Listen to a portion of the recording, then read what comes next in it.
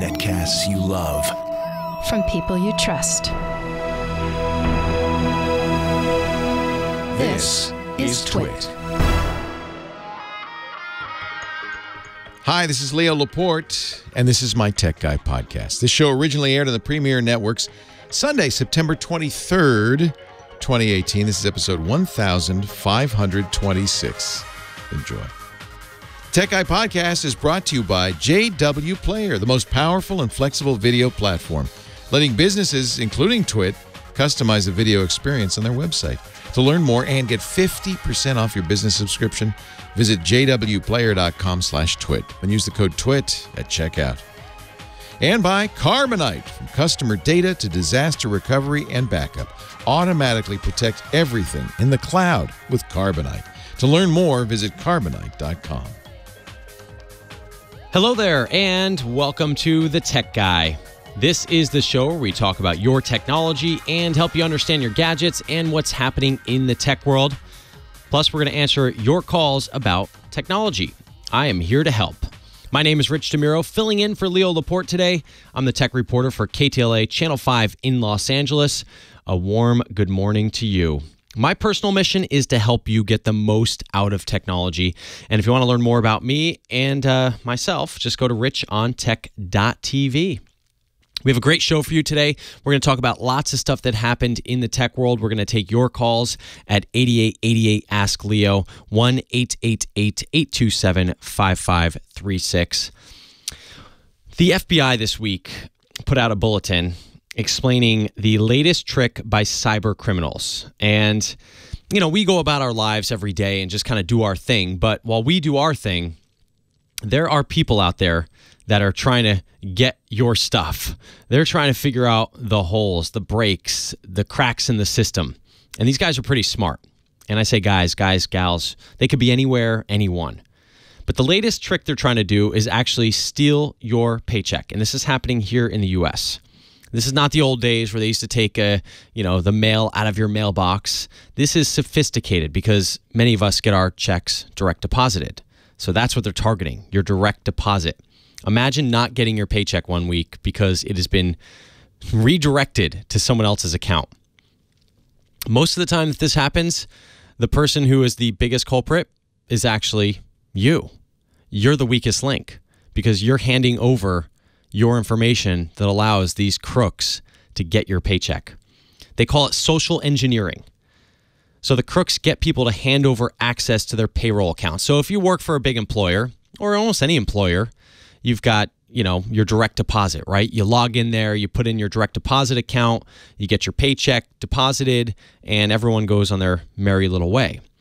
Well, these guys are targeting you and your login to your account at work. Not just your regular work account, but the account that sort of handles your direct deposit.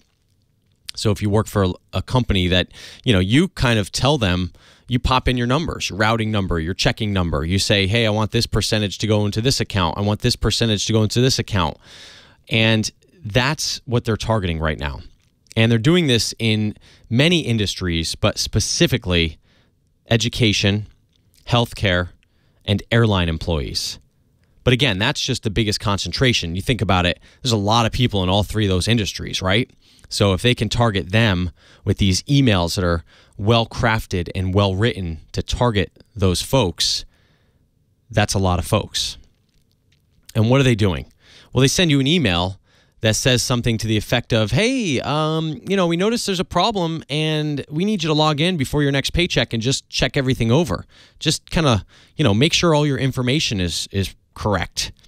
And you see this email, you go, oh no, I need to figure this out. I need to get this resolved before my next paycheck. I don't want to delay in my check, my direct deposit to my account. So you click the link in the email, you log in, and what happens? Nothing on your end. You might just be brought to some random website or a thank you page or something kind of weird. And that's when you realize something's up. And the second you realize that something's up is the second that they go into work. And they go into action. So the number one thing they do is they log into your account using the password and login information that you literally just handed them. And then they, number one, turn off all your email alerts. So now they are in control of your account. They turned off all the account alerts, so you're not going to get any notifications when you change anything. All those email confirmations and things that says, hey, you changed your checking account number, or your direct deposit checking account number. And then they direct your paycheck to their prepaid card, and then they cash it out. It's kind of tough to trace a prepaid card because they'll just immediately take the funds out of that card when they go there. Now, you may be thinking, well, doesn't it take a week for me to get my paycheck? Doesn't it take a long time for this all to happen? Well, how many times a year do you check this account to see what you've done, right? I mean, I've only logged in a few times to change accounts, and I'll tell you, one time when I changed account numbers, I put the wrong account number in for a portion of my personal paycheck, and a couple $100 went to someone else's account. And I didn't even know this until a couple weeks later when I said, hey, I wonder if that direct deposit ever went through. I had like a little savings account I was saving up for. And sure enough, I looked at my statement weeks later and realized from my employer that, no, that money had been deposited in someone's account that was a very similar number to mine. And I emailed my employer, and guess what they said? We'll look into it. Nothing ever happened. I never saw that money again. So that was for something that was my mistake. Imagine if it's not your mistake, how much more time this is going to take. So what can you do? Number one, we've heard this before. Don't click links in emails, even if they seem to be from a legit place. A lot of times you can tell the email's kind of written weird, but these guys are getting really smart. They're sending us emails for all kinds of stuff. You might get an email from Apple that says, hey, confirmation of your purchase of $50 worth of gold coins in that game you're playing. And you go, what? I didn't do that. And you click the link there because it has a convenient link to, dispute this charge. And next thing you know, you log in without even thinking, and boom, again, they've gotten your account. So don't click these links in emails. If you ever get an email like this, always navigate to the website of what you're trying to do. So if it's Apple or anything else, you got to do that. The other thing that you need to do is tell someone. If you get one of these things from your HR department, tell them, right? You need to make sure they know so that other people at your business don't have a problem like this. Over in Atlanta schools were hit. They had to reissue $56,000 in paychecks because of this scam. So this stuff, it's just kind of common sense, but not really, because you're busy working. I get it. And you're not busy sitting there trying to protect yourself from all these people that are coming at you that you don't even realize. So how can you protect yourself? And I know you guys are listening and you're sitting there saying, I don't have time for this. I can't sit there and set up a password manager or, whatever. But it comes down to three different types of people in my mind. There's the type of people that reuse the same password across all their accounts. That's bad. The people that use the forget password link every time they want to log in, that's bad. Or maybe they have your passwords written down on a sticky note near your desk. Actually, that's not as bad. It's bad for people walking up to your desk, but actually that's quite safer than some of these other methods. But to me, to avoid these headaches, two things you can do. Turn on two-factor authentication. It's a big term. All it means is that when you log into one of your accounts, you're going to get a text message to your phone. You take the code that they text you in that message and you pop it into the website. Without that code, if a bad person was to get your account login, they cannot proceed. Because if it happened, let's say someone got your password, you all of a sudden get this random text to your phone that says, here's your login account for Twitter. And you go, I didn't try to log into Twitter. And now you're onto something and you realize, I should go change my password. The other thing, password manager. LastPass is a good one. Dashlane is a good one. 1Password is a good one. iPhone even has one built right in. I don't care which one you use, just use one. Yes, it takes a little bit longer. Yes, it takes some time to set up, but use one. It will save you one day. And please do not use the same password over and over and over. So be aware of this stuff. You're listening to The Tech Guy, Rich DeMuro, in today for Leo Laporte. I am ready to take your calls about tech at 8888 Ask Leo, 888-827-5536. Let's talk about your technology after this. Welcome back to The Tech Guy, Rich DeMuro, sitting in today for Leo Laporte. The phone lines are open at 8888 Ask Leo, 1-888-827-5536. Give me a call. We'll talk about technology. If you have a problem with your gadgets, Still got that blinking light on your VCR? Well, I hope not, but that's an easy fix. maybe I'll tell you how to cut the cord if you still have that. Wow. Maybe you got a new iPhone. Maybe you got a new Samsung phone. Maybe you need an app recommendation. You want to find an app that does something. Been getting a lot of questions to my website, richontech.tv, about Spectrum Mobile. So let's see here. I would like your opinion on Spectrum Mobile from Cindy Lou. She says, been a Spectrum TV, internet, and phone customer for years and was curious about their new mobile service and if it's a good thing.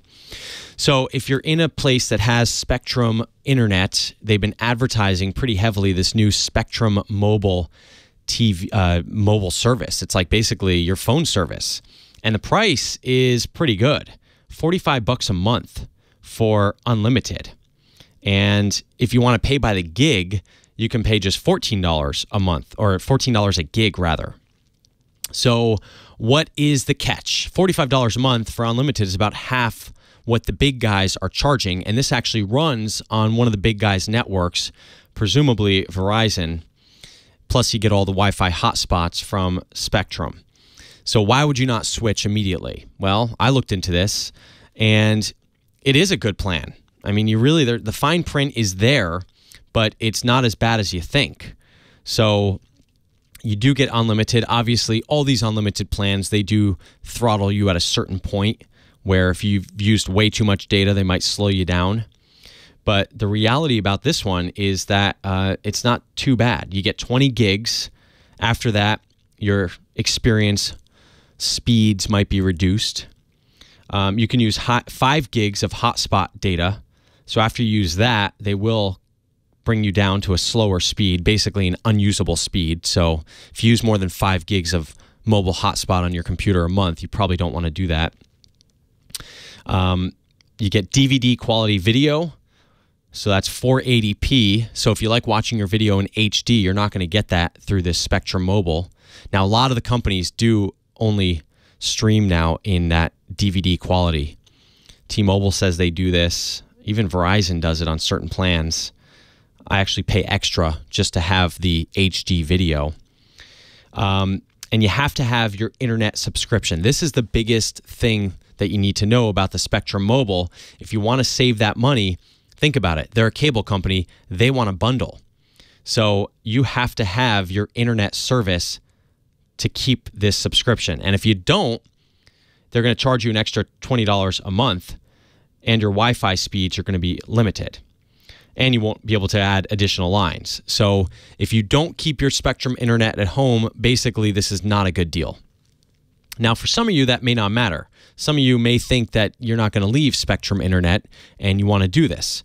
And you can save basically $45 a month, which is a pretty good deal. And that includes unlimited talk, text, and data. The other thing you need to know is that you do have to buy one of their devices. So you have to get your phone from Spectrum Mobile. You cannot bring your own device, at least not at this point. Now, personally, I don't see any reason why you shouldn't be able to bring your own phone, but most people or many people don't have unlocked devices. So clearly they want you to have a good experience and use something that works with this. And so you do have to buy your phone through them. The phones they offer are some of the popular ones. iPhone XS Max, $45 a month for 24 months. iPhone XS is $42 a month for 24 months. Samsung Galaxy Note 9, $42 for 24 months. On. So I'm getting a lot of questions about this. It's not a bad product. I just think you have to understand if you're keeping that Spectrum internet service and you don't mind buying a new phone from them, you're in the market for a new phone, then you know what? That's not a bad deal. Labs. Kim Schaffer. The show Kim. will be posted here she is. later Kim. on tonight. We got you can Kim. Listen to that whole first segment. Kim is she's still answering calls. Phone lines are open at 8888 Ask Leo. 1-888-827-5536. We'll see if Kim Kim is still she's taking calls. Let's see here. Let's go to let's just take a call with Danny in San Diego. Danny, you're on with Rich. What's going on? Hey, Rich. I have a quick question for you guys. It might be a little technical question, but I have service with AT&T. I've had it with them for the last 10 years. Just within the last maybe 3 months, I've been having issues with them, with the errors popping up on my web pages, a DNS error or timeout. I upgraded it to a new router, the newest router. My solution was to go ahead and manually change their DNS settings to Google's or to OpenDNS. Okay. Now, I had escalated the call to management, and he reassured me, yes, this new router would allow me to manually change the DNS settings. So I got the router, I configured it, and the settings are grayed out. I called to level 2 tech support, and they said they can't do anything about it, that they can't change the settings. So I was wondering if this was part of that net neutrality thing, that they won't let you change the DNS settings. No, it's not. And generally, I usually change mine to Google or OpenDNS as well, which is like 8888 and what is it, 1111 now? Yeah. Now, what kind of computer are you running? Well, I have multiple. I have Windows and Macs. On Mac, you can do it pretty easily on your computer. You can just go into your network settings and select the connection that you're using and just go into DNS and actually just delete the DNS server that's in there or add the one that you'd like, and it will automatically take effect on that connection on your computer, right?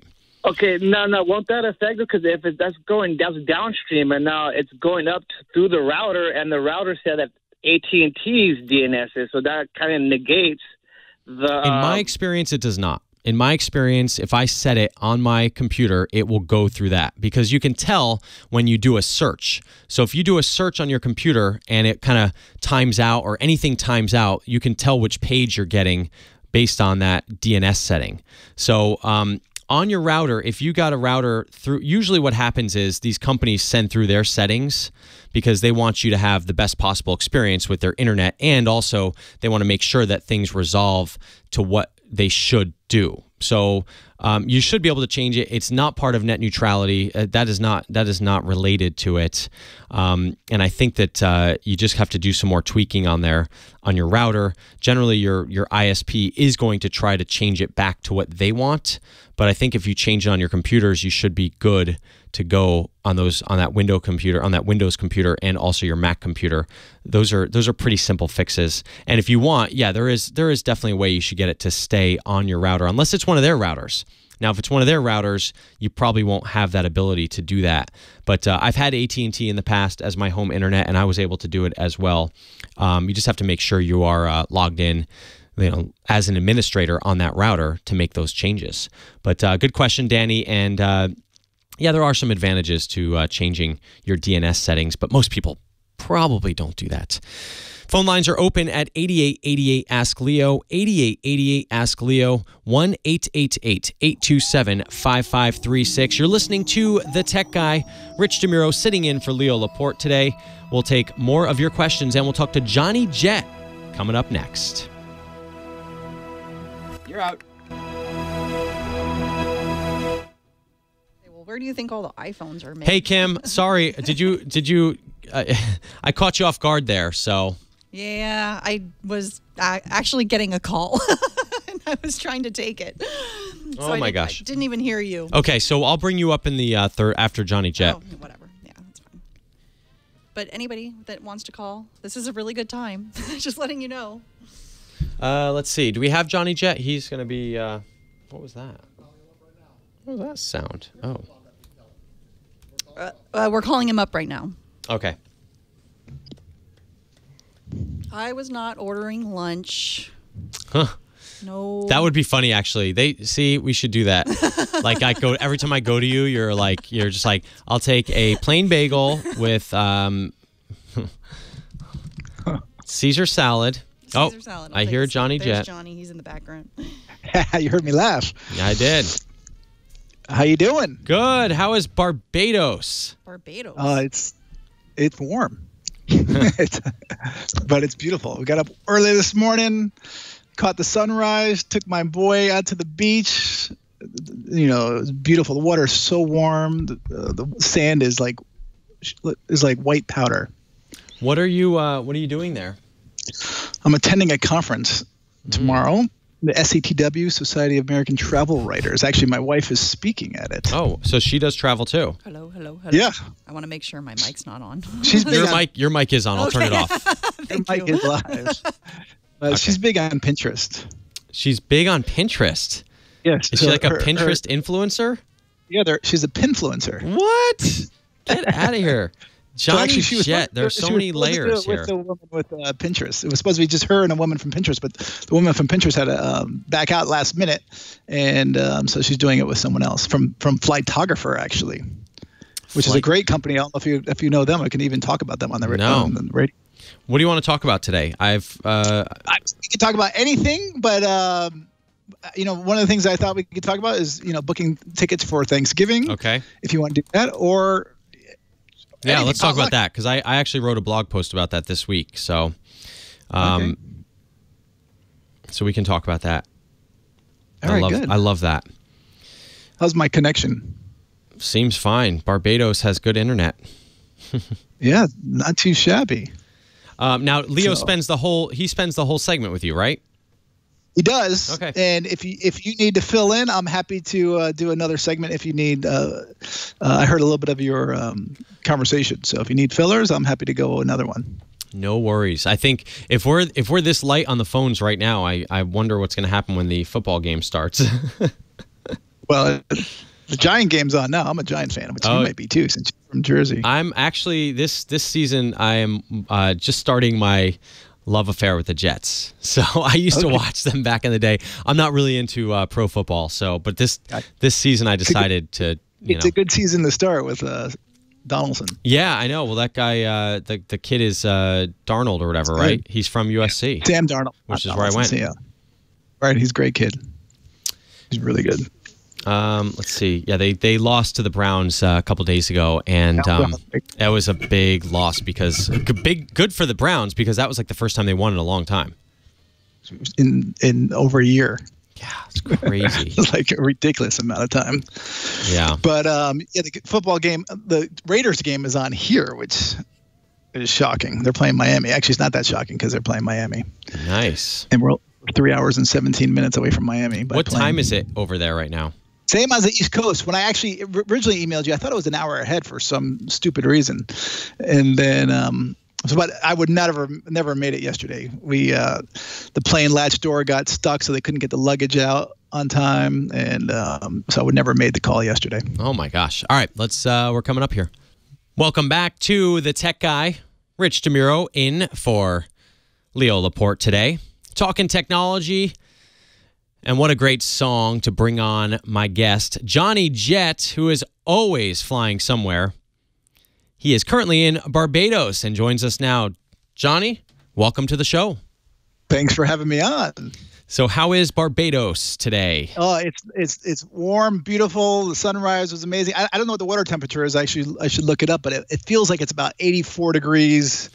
And I woke up early and just took a walk on the beach with my 2-year-old, and he jumped in the water, and my wife's like, "Don't get him wet." And I come back and he's filled with sand. Of course. What is he, a little gremlin? Yeah. Whatever you do, don't get him wet. That is my wife. She, for some reason, like we get it. Kids want to just, if they see water, they want to splash around, right? No matter what. They don't care if they're in their bathing suit or not.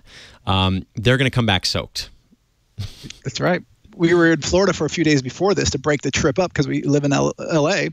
And, of course, he jumped in a puddle in Florida, and then we had to go get new shoes. They just – and anyway – they jump in puddles because of Peppa Pig, by the way. There's an episode where they jump in muddy puddles, and that's why all the kids love to jump in puddles. It's also built in, maybe. All right, so let's talk holiday travel because it is the end of September. People have been watching and thinking about going on these trips for the holidays. You've got Thanksgiving coming up. You've got the holidays before the new year. So let's talk about that. Is there still time to book? There's definitely still time. Actually, I would tell people not to book yet. According to some research by Expedia and Hipmunk, they're saying to wait. Actually, Hipmunk says the best week to buy for Thanksgiving is October 1st. So you have another week or two, and they'll save 23%. The reason why is because you don't want to book too early with flights. And I love monitoring flights. I use Google Flights mostly, but there's also YAPTA, YAPTA, and there's another one too, Fair Compare.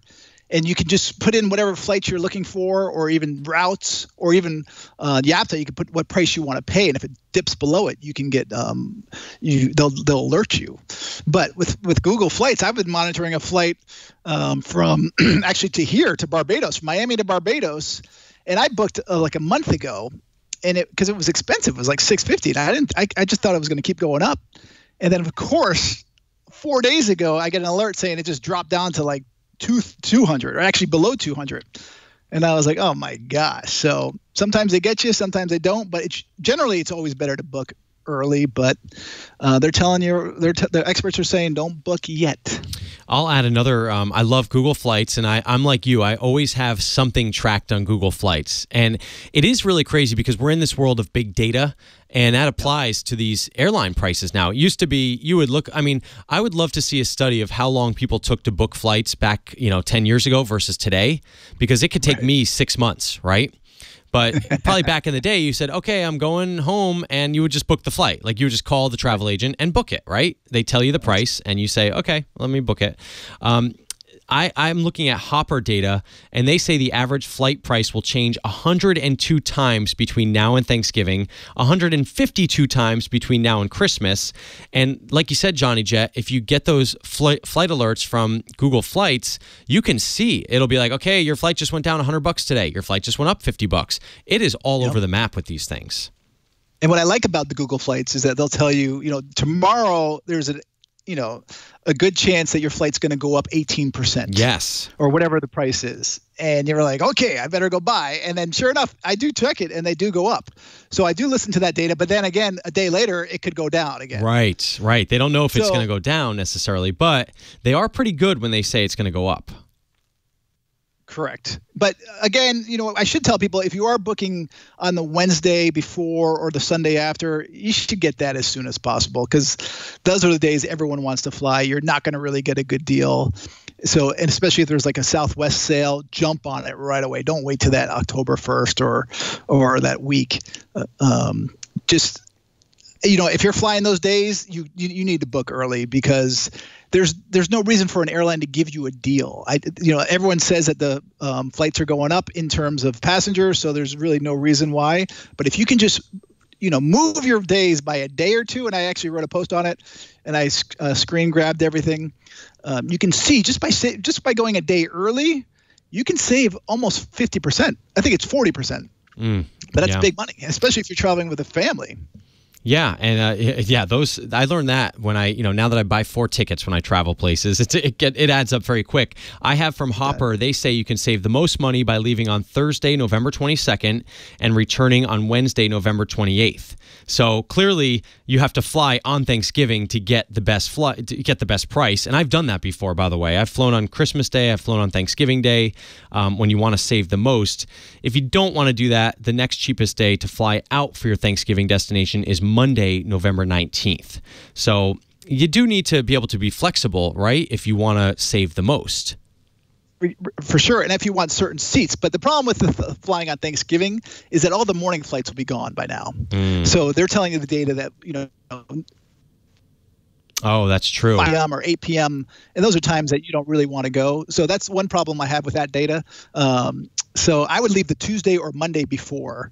Just take those times off, trying to get the kids out, and then come back on the Friday after even, because that's usually a really good day to fly. And I've done it before, and I've actually used my miles to fly on that day, because no one really wants to fly on that Friday in North America. Yeah, some people do if they have to. So if we're looking at Christmas, according to Hopper, they're saying Tuesday, December 18th, returning Thursday, January 4th. That's a long time, though, right? It is a long time, but again, that's the way you save money. So if you're going to use your vacation days wisely, but you can still find pockets. So you just got to keep searching, set those fare alerts, and try different tips. Try alternate airports.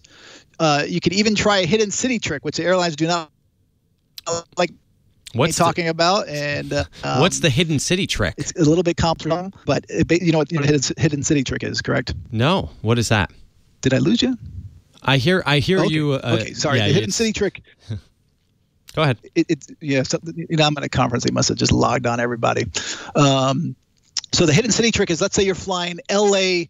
to Charlotte. Well, only American Airlines flies that route. It's going to be $5.60 one way. But if you put in L.A. to Jacksonville or to Richmond or even LaGuardia, the flight routes through Charlotte. So what you can really do is just buy a one-way ticket, don't check a bag, make sure you get on the plane early, and then get off. Oh. But if you do it a lot, the airlines will take away your miles. I was going to say, will you be banned from that airline if you do that all the time?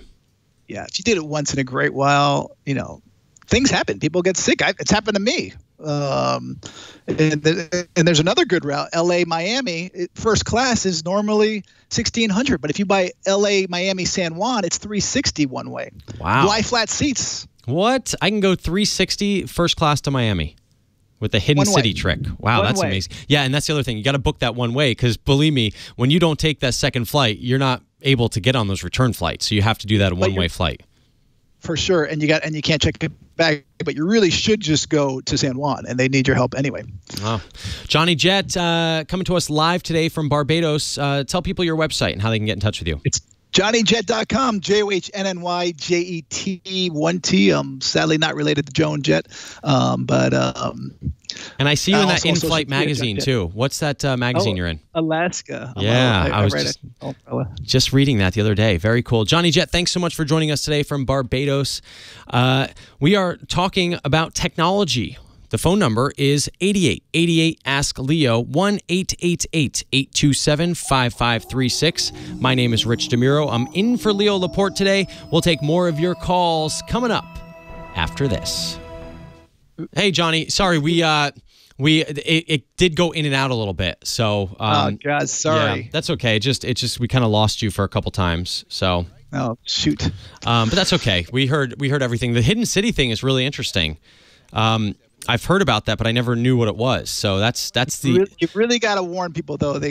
One way, no bags. Get on the plane first, and the airlines do not like it. And you kind of overshoot where you're supposed to go. That's so. How would you figure out? Is there like I assume there's a list of places that you can figure that out. Well, no, there's a website called Skiplagged, SKIPLAGGED.com. Okay, Skiplagged. And he was sued by United and Orbitz, and he won. They tried to get him. They tried to shut it down. Yeah, this was the kid that started this, right? Yes. Okay, I think they pitched me on doing this. Oh wow, but I thought it was too sketchy for my audience. I didn't know if they would, like people. I could just imagine the calls saying, "I booked this flight and now I'm banned forever." So no, you won't be banned, but again, you just don't want to do it regularly. So wait, you're saying, let's say I go from LAX to, where'd you say, Barbados? Charlotte. So do I type that in here and then it gives me the? Yep, but on the left there's some. I have to look at the site. Oh, I see. Hidden city. Okay, yes, hidden city only. Oh, that's so crazy. There it is. And it will tell you probably either LaGuardia, Richmond, or Jacksonville or somewhere around. So it goes from LA to Charlotte and then Charlotte to Atlanta. Okay, so you're skipping the Atlanta part, but it's so much cheaper. Wait, exactly. Let me see how much cheaper it is if I just do it. Okay, so it's $201 if I do the hidden city. I bet it's $500. It'll be around $500. Normally is. Wow. Oh my gosh, this is interesting.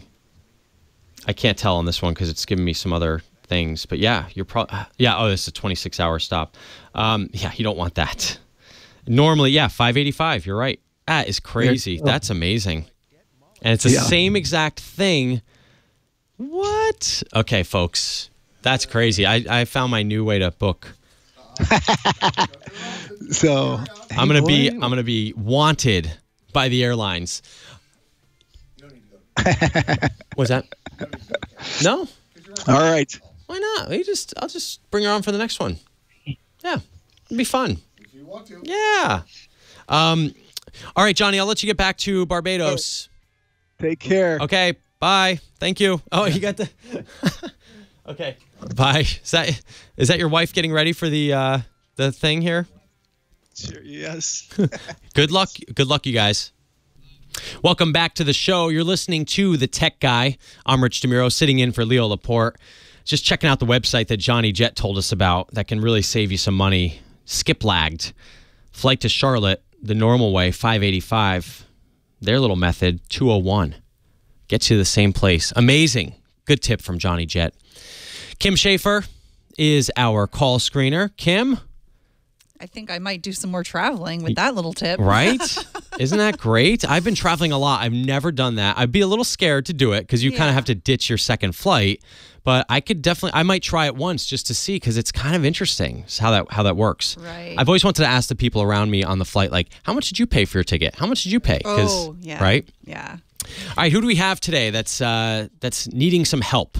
How about GJ in Snohomish, Washington? He wanted to know a little bit more about that Amazon DVR that you were chatting about yesterday. Amazon Had recast. some questions. Yeah. All right, let's see if we can answer them. GJ, you're on with Rich.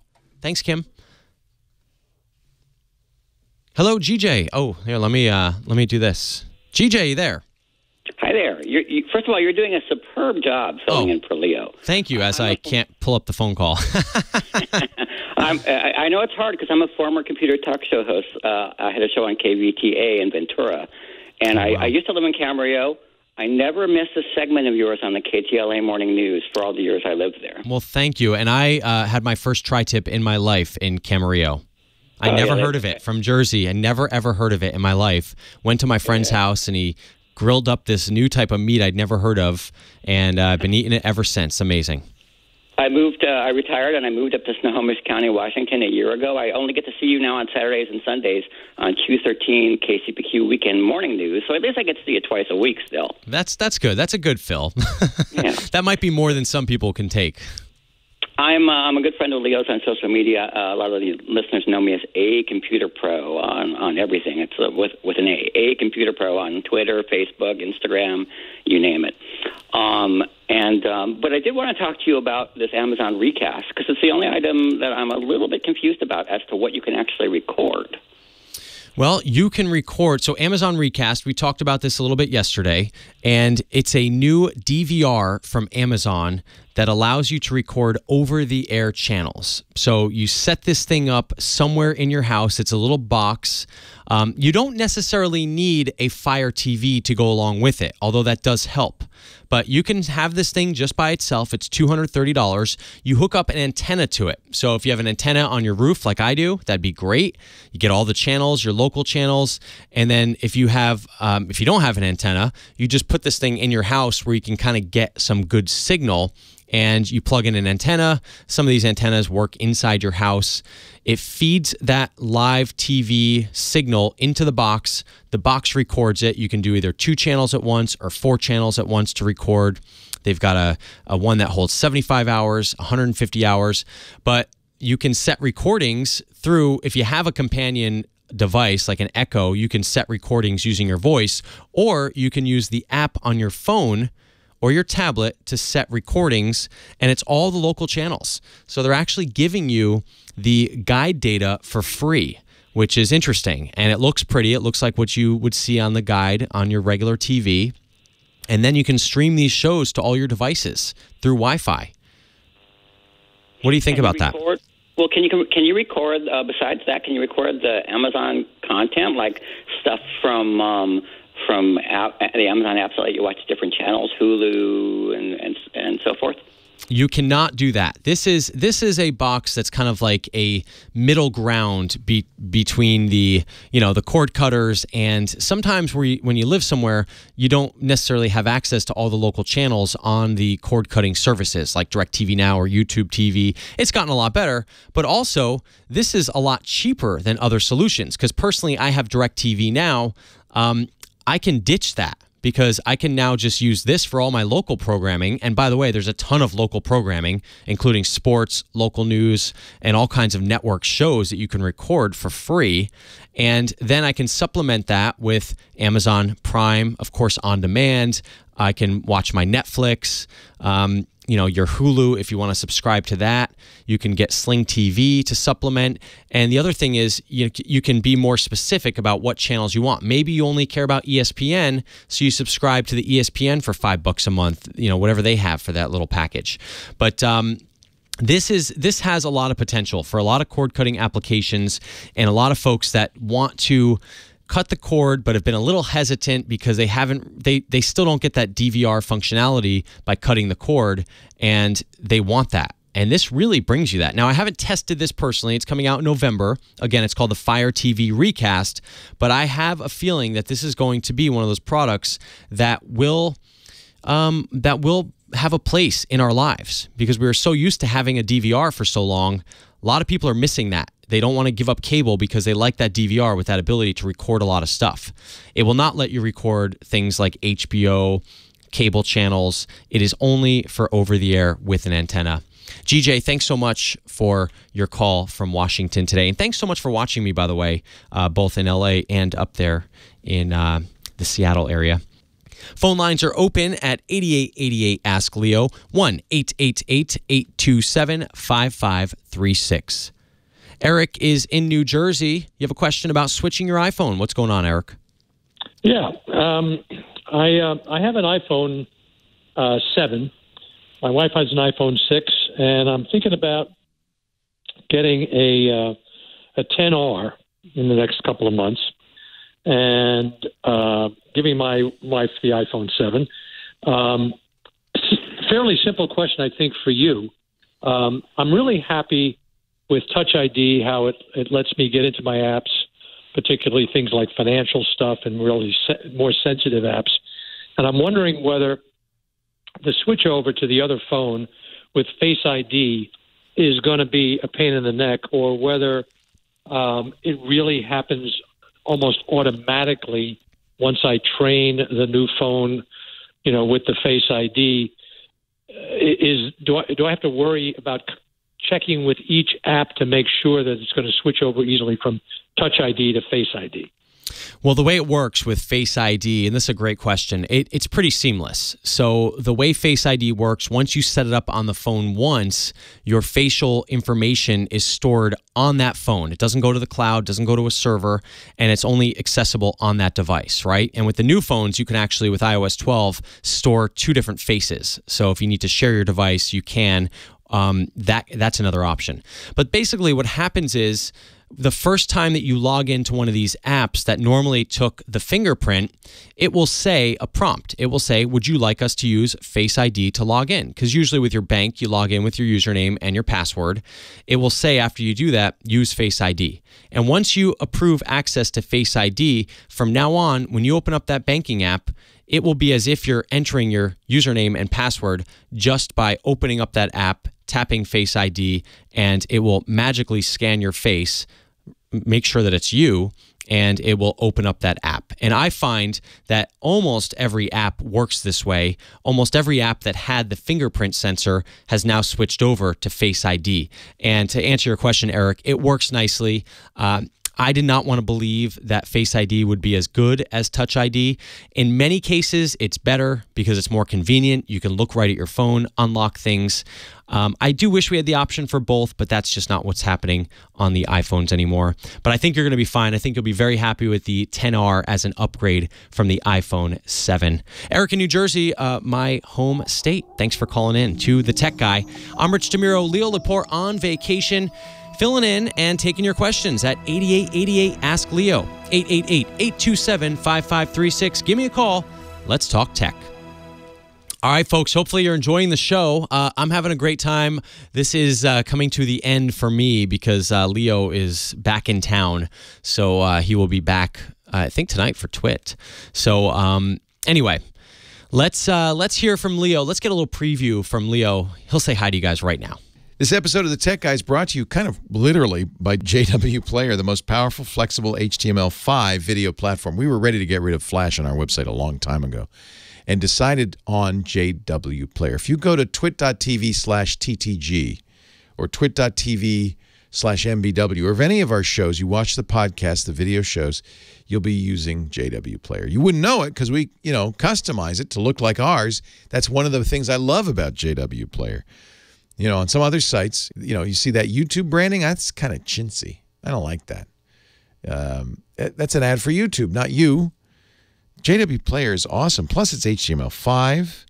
You've probably seen it a million times. You might not know. 500,000 websites use JW Player to deliver videos to their audiences, including the Washington Post, Business Insider, Vice. These brands use it because it can be customized to meet their exact needs, to match their brand, give you a seamless video experience on their website. I think that's so important. From small businesses that are ready to upgrade from YouTube to large-scale publishers and broadcasters like us who want to maximize video ad fill rates and CPMs, JW Player has a perfect solution for every business. It is literally one of the most important features of our website is the ability to watch our shows on the site, and thank goodness for JW Player. We've tried other players. There's nothing better. This is it. This is the best. If you are ready to take control and upgrade your video experience, you got to check out JW Player at jwplayer.com. It's the fastest player, buffer-free technology, fully customizable to match your brand.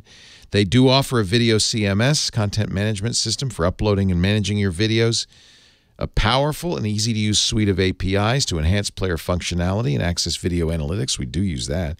For publishers who run video ads, maximize your fill rates, maximize your CPMs.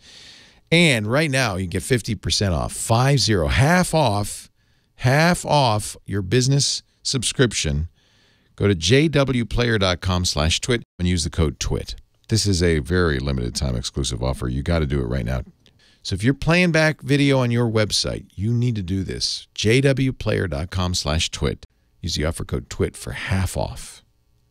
jwplayer.com/twit. Use the offer code TWIT, and we thank them for putting out that Tech Guy podcast and all of our other shows. Thank you, JW Player. Now back to the show. Welcome back to The Tech Guy. I'm Rich DeMuro, filling in for Leo Laporte today, taking your calls at 8888 Ask Leo, 1-888-827-5536. Give me a call. We'll talk about technology, whatever you need. Maybe you need an app recommendation, something's bugging you, something's just not working right, or maybe you bought something that you love and you want to share the love with everyone on the radio and let them know. We'll take your calls at 888-827-5536. My name is Rich DeMuro. Like I said, I'm the tech reporter at KTLA Channel 5 in Los Angeles. I love just helping people with technology. I love telling them about technology, covering this stuff. Been a nerd for a long time, and this is definitely one of my favorite topics. I know a lot of people talk sports on the weekends. I talk tech, and whether people like it or not, that's what I'm talking about. You can learn more about me at richontech.tv. We've got you on the line. Let's see here. Let's go to Linda in Colorado. Hi, how are you doing? I'm doing great. You said you've been hacked? Yeah. Uh-oh. What happened? I don't know. I would log in or try to log on and say that email address no longer exists. Email address no longer exists? What? Basically, yeah. What email provider? Google. 2 of them on Google and my email address on Yahoo now as well. And were you using the same password? Yeah. Well, no, for both of them, no. I'd switched those out. How do you think they got your account information? I don't know. The first one started getting hacked last summer, and I was fighting with Google on it back and forth, because I had to get a new address anyway, so I went ahead and went with Google like an idiot. And for the first 6 months, it was okay, and then August or September, I started noticing a bunch of other mail coming in for some guy. And it's like, okay, this is not cool. And then the password got changed on top of it. Okay. And I switched it out and then started, sent a letter to him, told him what was going on. I said, find out who that was doing this and get him off of there. You sent a letter? Well, an email to Yahoo or to Google. And did they respond to you? Just on the website. I haven't been able to get a physical address for them yet. Well, I think letter. I think sending something through email is probably faster. So, how are you accessing your email accounts? Where are you accessing these from? Well, at that point in time, it'd been either at church when I was working online for them, or shared computer. Well, it was a secure line though for the church, but the other one was the library. Oh, okay. Okay, so Linda. Here's the thing. So all of your accounts are gone. Did you have anything important in these email accounts? Yeah, unfortunately. You did. Okay. Legal stuff. What is it? Legal stuff. Okay. Here. Well, someone else knows your business at this point, Linda. So here's the thing. Number one, you may or may not be able to get these accounts back because if these people got your account and you said they got multiple accounts, that is not a good thing. So that means that they got your password for your Yahoo and your Gmail. So you need to go to Google and go to the account recovery page. And if you basically just Google Gmail hacked or hijacked, and you look at that support page, it will give you some things to do. And you may have already done this the first time when your account was hacked the last time, but this is what you need to do, and you may or may not be able to recover it. These things can take a while because guess what? They've got tens of millions of Gmail accounts out there, perhaps a billion Gmail accounts. And, I get it. It's important to you, but you're a number to Google with this. And I don't want to be make it sound like this is not important to them, but this is one account. And, of course, it's the most important account because it's your account. So you want to get these things back. So go to that page, follow the steps. You're going to probably have to put in your email, a password that you used to use. They may want to confirm who you are via a text message. But my advice to you and to anyone that is using email is this. And we talked about this earlier today. Number one, Linda, you got to set up two-factor authentication. That means that when you log into your Google account or your Yahoo account, you're going to get a text message that says, hey, did you just log in? And if it says, did you just log in from Moscow, Russia, you say no. And next thing you know, they will be blocked out of logging into your account. That's number one. You have to do that if you set up a new account. Number two, you got to be careful about shared computers. When I did an interview with Google and I talked to their Chrome security team, the people that make the web browser, they said number one rule ever of the internet, never, ever log into an account on a public or shared computer. They would never do that. And that includes hotel lobbies, which are the worst, notorious. Now, they've gotten a lot better. I've noticed a lot of the systems now will automatically log everything out and refresh the system. But this is coming from Google, and that's what they told me. And I took this to heart because it's stuck with me ever since. Library computer, you don't know what kind of security they have there. You don't know who logged in before. Shared computer at church. Sure, church is a nice place, but you don't know who's using that computer. You don't know what they've downloaded to that computer. There could be a keylogger. There could be malware. Something was stealing your information, and the fact that you were hacked on two accounts is pretty scary. So that's my advice. You got to use the account recovery. It may or may not work, Linda. I hope it does for your sake because you want to get these email accounts back. But if you don't and you have to set up a new one, you gotta put these password security measures in place, which is two-factor authentication, and do not reuse the same password twice, because like you said, they probably got your password for one of these things and they immediately went to your other one. And that's the scary part, is that these people, once they have access to the first one, they go right to the second one. Wow, Linda. Oh my gosh, I don't want to ever hear that because it's scary. When you think about how much stuff we store on our computers, you know what I mean? You just don't want to think about losing all that stuff. And Gmail is not just email, it's your Google account, which is linked to Drive, which has your photos and your documents. It's linked to your YouTube, and it's linked to anything that you use with Google. It's become kind of like a second skin for many of us to have these accounts from these providers that we're getting for free. So the customer service is not always there. So we have to become our own best advocates when it comes to protecting our data. And in the future, it might be nice if, some of these companies pay us because they're making money off of our data. That's how Google makes money, is off of us. So in the future, maybe that will change. But right now, we get this stuff for free. And the agreement is that we got to take care of it because you're not going to be able to find a phone number to call someone to get help with your Gmail hacking. That's for sure. 8888 Ask Leo. 1-888-827-5536. Dial me up. Let's talk tech. Welcome back to The Tech Guy. Rich DeMuro in today for Leo Laporte. Leo will be back next week. In the meantime, I'm taking your calls at 1-8888 Ask Leo. 1-8888 Ask Leo. Sue is on the line in Sacramento. Sue, what's going on? Yes, I bought a Roku TV, and I followed the directions to log on online and set up an account, but it got all messed up and things were grayed out, and I'm wondering if it's because I only have DSL. What do you mean it got messed up? It's been several days since I did it. It just wouldn't accept. It wouldn't. I did the bot thing, to prove that I wasn't a bot, and Roku didn't think you were human? Could be, but I'm wondering if my if a Roku TV can work on a DSL service. Is that the real issue, or do you have any tips for me to? Well, do you know how fast you're? Well, okay, there's two separate things going on here. So you said you tried to create a Roku account.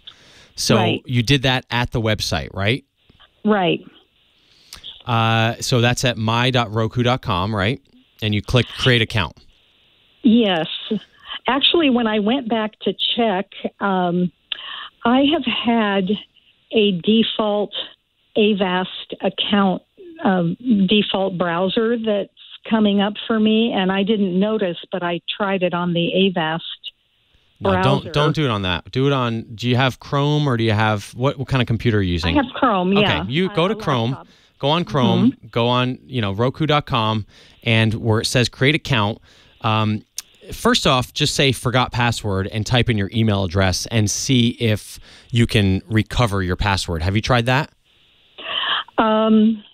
I did, and it kept giving me like a new kind of substantiation thing to prove that I wasn't a bot.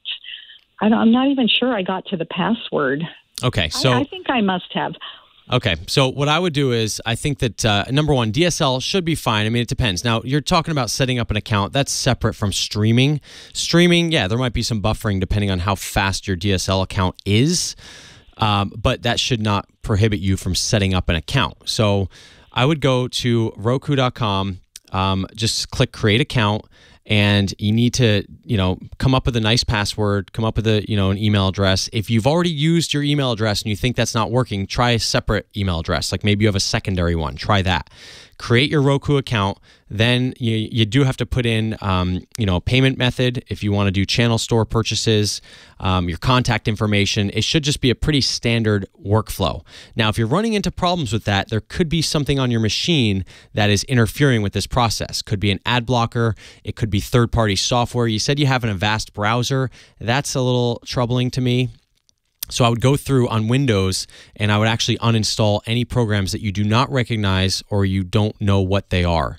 So if you're sitting there and you see some program that says, browser helper or ad server, get rid of those. And that could be prohibiting you from actually making this sign up process work, because it sounds like something is intercepting your sign up. And that's why it's asking you to do the bot thing, because generally, there might be a click that says, I'm not a robot, but that's pretty standard. So it sounds like there's something more going on here. But to answer your original question, you should be just fine with DSL and Roku TV. And by the way, the Roku TVs are super popular, and congrats on getting that, because they are pretty great. So I just visited with Roku this week in Los Angeles, and they've got some great stuff coming out, including wireless speakers for your TV that are really, really nice. So Good choice on the Roku TV. A lot of people are buying those. I think they've done a good job. Ron is in Sherman Oaks. Ron, you're on with Rich. Rich, you're way better than Leo. I know you're kidding because Leo's watching. Come on. Anyways, I watch you all the time down here in Los Angeles. Thank you. I've got two questions. The first is I have an ancient Samsung Note 3 on Ting. I want to upgrade, but I'm thinking of Google Pixel 3 or Samsung Note 9. Now, Note 9, they're using an older Android system. It's not Pi. And Google 3, well, it's vaporware because it's not announced yet. That's number one. Number two, I purchased a 2018 Apple iPod 128 gigabyte, and I spent 20 hours trying to establish an Apple ID on my own personal email address. They won't do it anymore. They force me to go to iCloud. They want you to sign up with theirs. Those are my two questions. Okay, so how can I help you? Let's start with the phone. So you want to know, you have a Note 3, and you want to know which one to get, the Pixel 3 or the Note 9? Correct. Ooh, that's tough. What do you want to do? I mean, I love the Pixel. That's one of my all-time favorite devices. So I've had the Pixel 1. I've had the Pixel 2. I can't wait for the Pixel 3. The Pixel is a one-trick pony. It has the best software. Well, it's a two-trick pony. It's got the best software, right? And it's got the best camera. That's it. Other than that, it's a boring device. Now, will we get wireless charging with the Pixel 3? Perhaps. It's a great device. It's just, like I said, it's a boring device. So, I like boring. Okay, boring is nice. People watching over my shoulder. Well, and I don't think with the Note 9 you're going to have that. So I've been using the Note 9 since it came out. And the Note 9, the advantages there is that you get a lot of software advantages. So yes, they're not running the latest version of Android, which is currently called Pi. It's still running Android 8, which is the last version. It's fine. That is not a huge deal. Android 9, of course, is going to have some little tweaks here and there, but overall it does not affect the performance of the system, and it's still pretty good. So the thing that you get with the Note 9 is you get the stylus, which I really like. I think that that's really handy. You get the dual camera setup, which is kind of fun to have. You can zoom into things by tapping one button, and you can go twice as close to things that you're taking pictures of or video. And there has been a problem with bloatware in the past on Samsung devices, a lot of extra software. I do not find that to be the case anymore. So I think that the manufacturers, and if you buy it unlocked, which is the way I recommend buying it, you really don't have any bloatware on there. So I think Samsung devices are running very nicely these days, especially the Note 9. And it's a beautiful device. It just really comes down to personal preference. Do you want something that has like a little bit extra? It's like getting like a sports car versus kind of a basic mode of transportation. Both are going to get you there. The Samsung's going to do it with a little more flair. Personally, no matter what you do, Ron, you got to just wait until we hear about this thing, right? So October 9th is when they're going to announce the Pixel 3. I'll be there in New York City for that, and we'll see what that's all about. I can't see it adding anything that exciting besides the camera. And don't get me wrong, I love the camera. But again, it's kind of a boring device other than the camera. Does that help? Yes, that helps a lot. Now, I've read that Samsung is pushing a new software type thing. I can't find it right now. Oh, yeah, the experience, the Samsung experience. They're always kind of evolving it. And yes, the Samsung experience, which is kind of their special software on top of Android, that will evolve with the Note 9 when they launch the new version of Android on that device. That usually takes a while with Samsung. We could be looking at another 3 to 6 months for that. Ron, great question. I think you're going to be very happy with either of those devices. Rich DeMuro here for Leo Laporte today. More of your calls at 888-827-5536. Chris Marquardt up next. You're out. Great job. Thank you.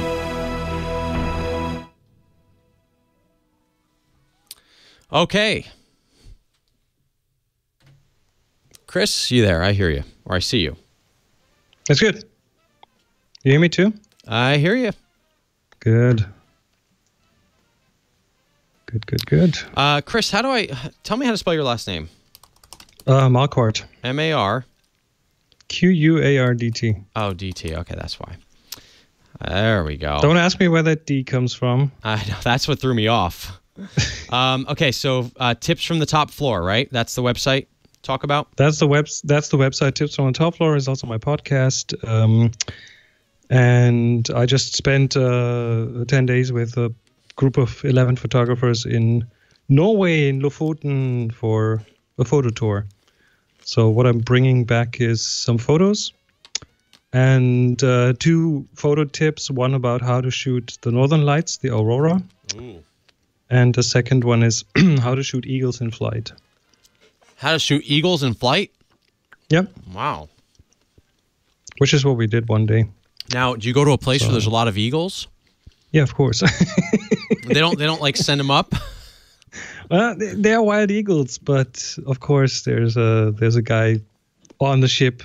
Well, we go there on a speedboat, and there's a guy on the ship who has a bucket of fish. So he's trying to lure them in, which is pretty much the way you do these kind of things. Wow, that's kind of fun.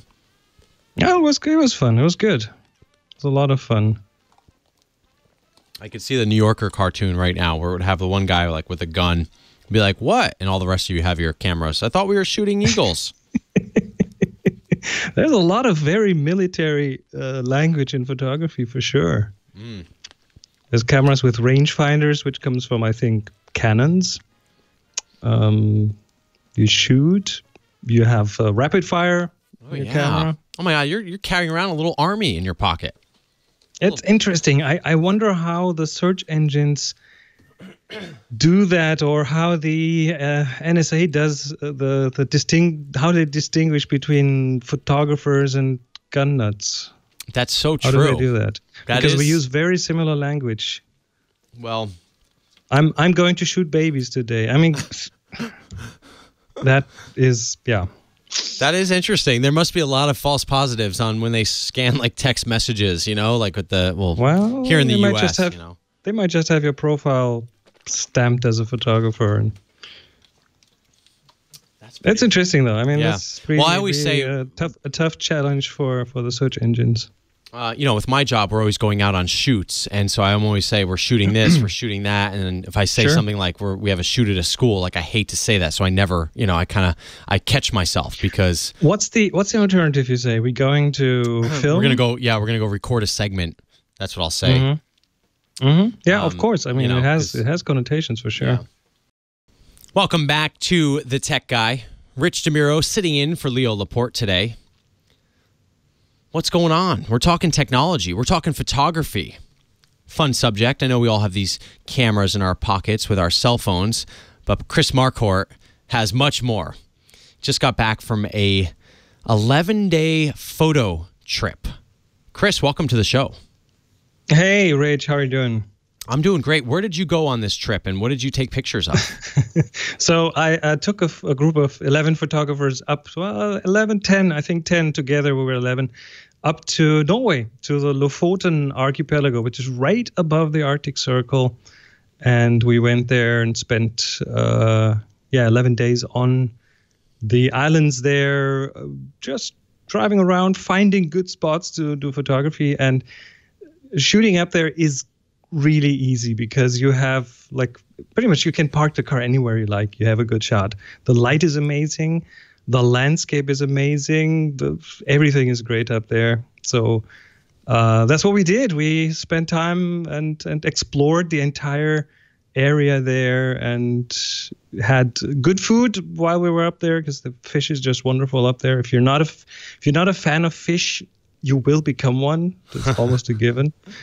And then we had two things that were kind of high on the list, and apart from the fishermen's huts and just the way the mountains interact with the sea there, and two things we went to shoot were the aurora, the northern lights, and we did an eagle safari, a sea eagle safari, which was on a speedboat. We went out and tried to capture pictures of sea eagles. So I'd like to just spend a few minutes on, maybe giving a few tips if any of the listeners wants to go to any of these places that do these two things. So let's start with the Aurora Borealis, or if you're all the way in the south in the Antarctic, the Aurora Australis.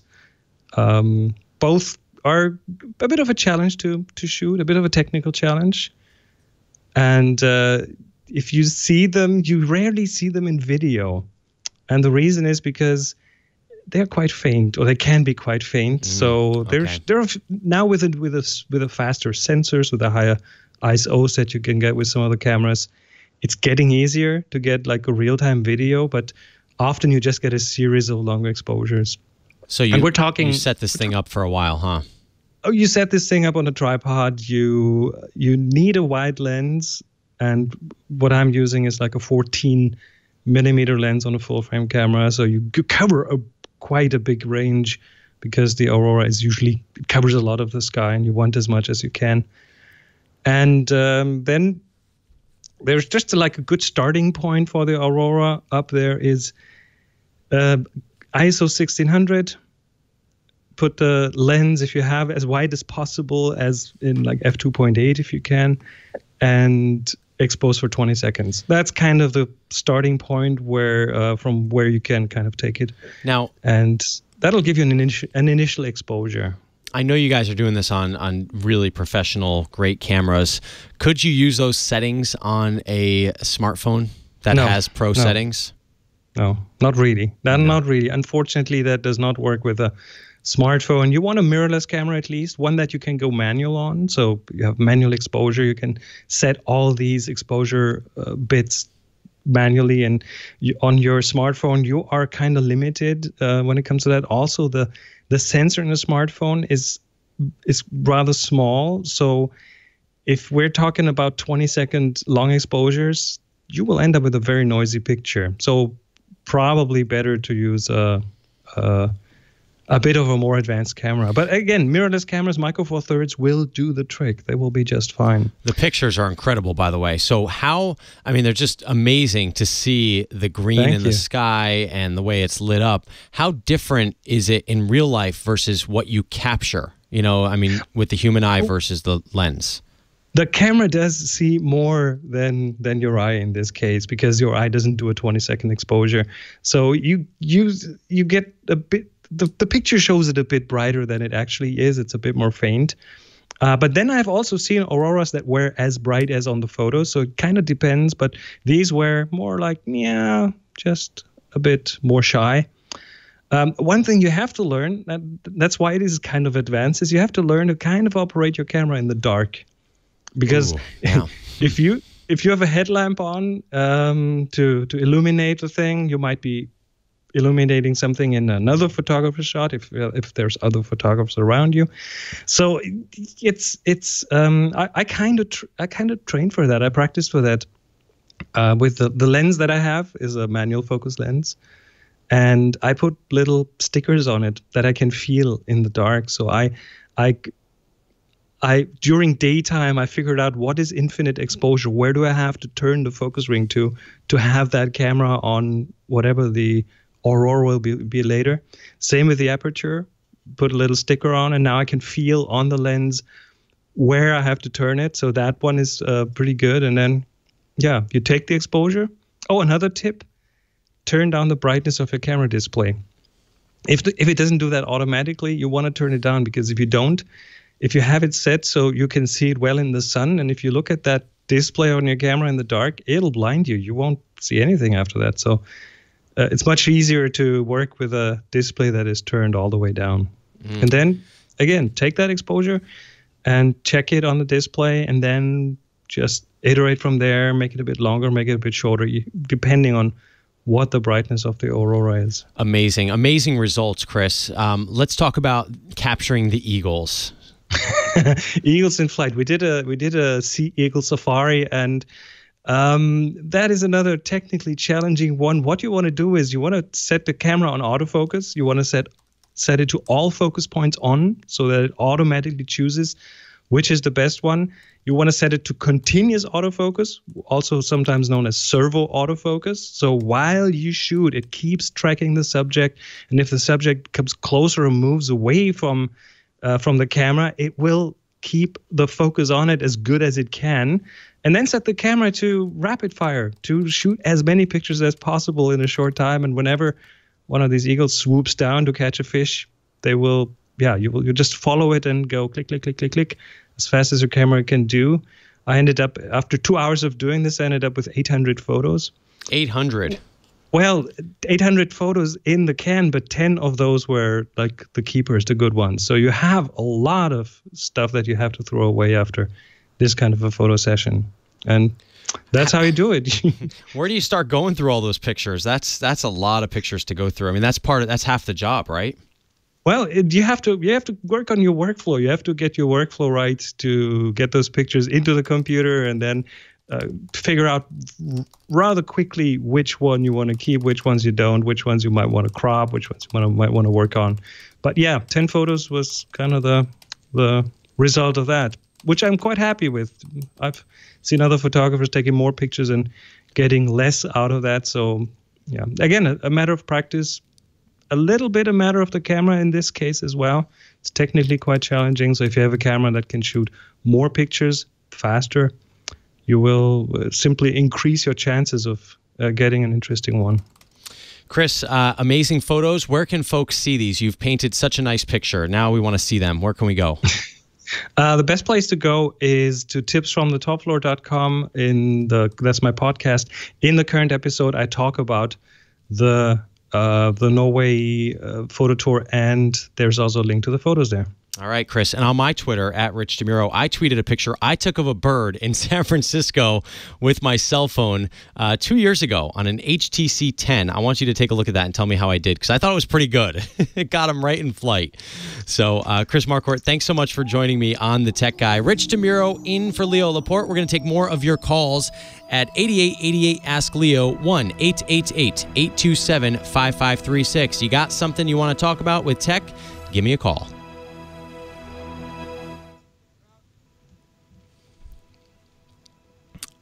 Thanks, Chris. That was great. Thank you. The pigeon photos are amazing.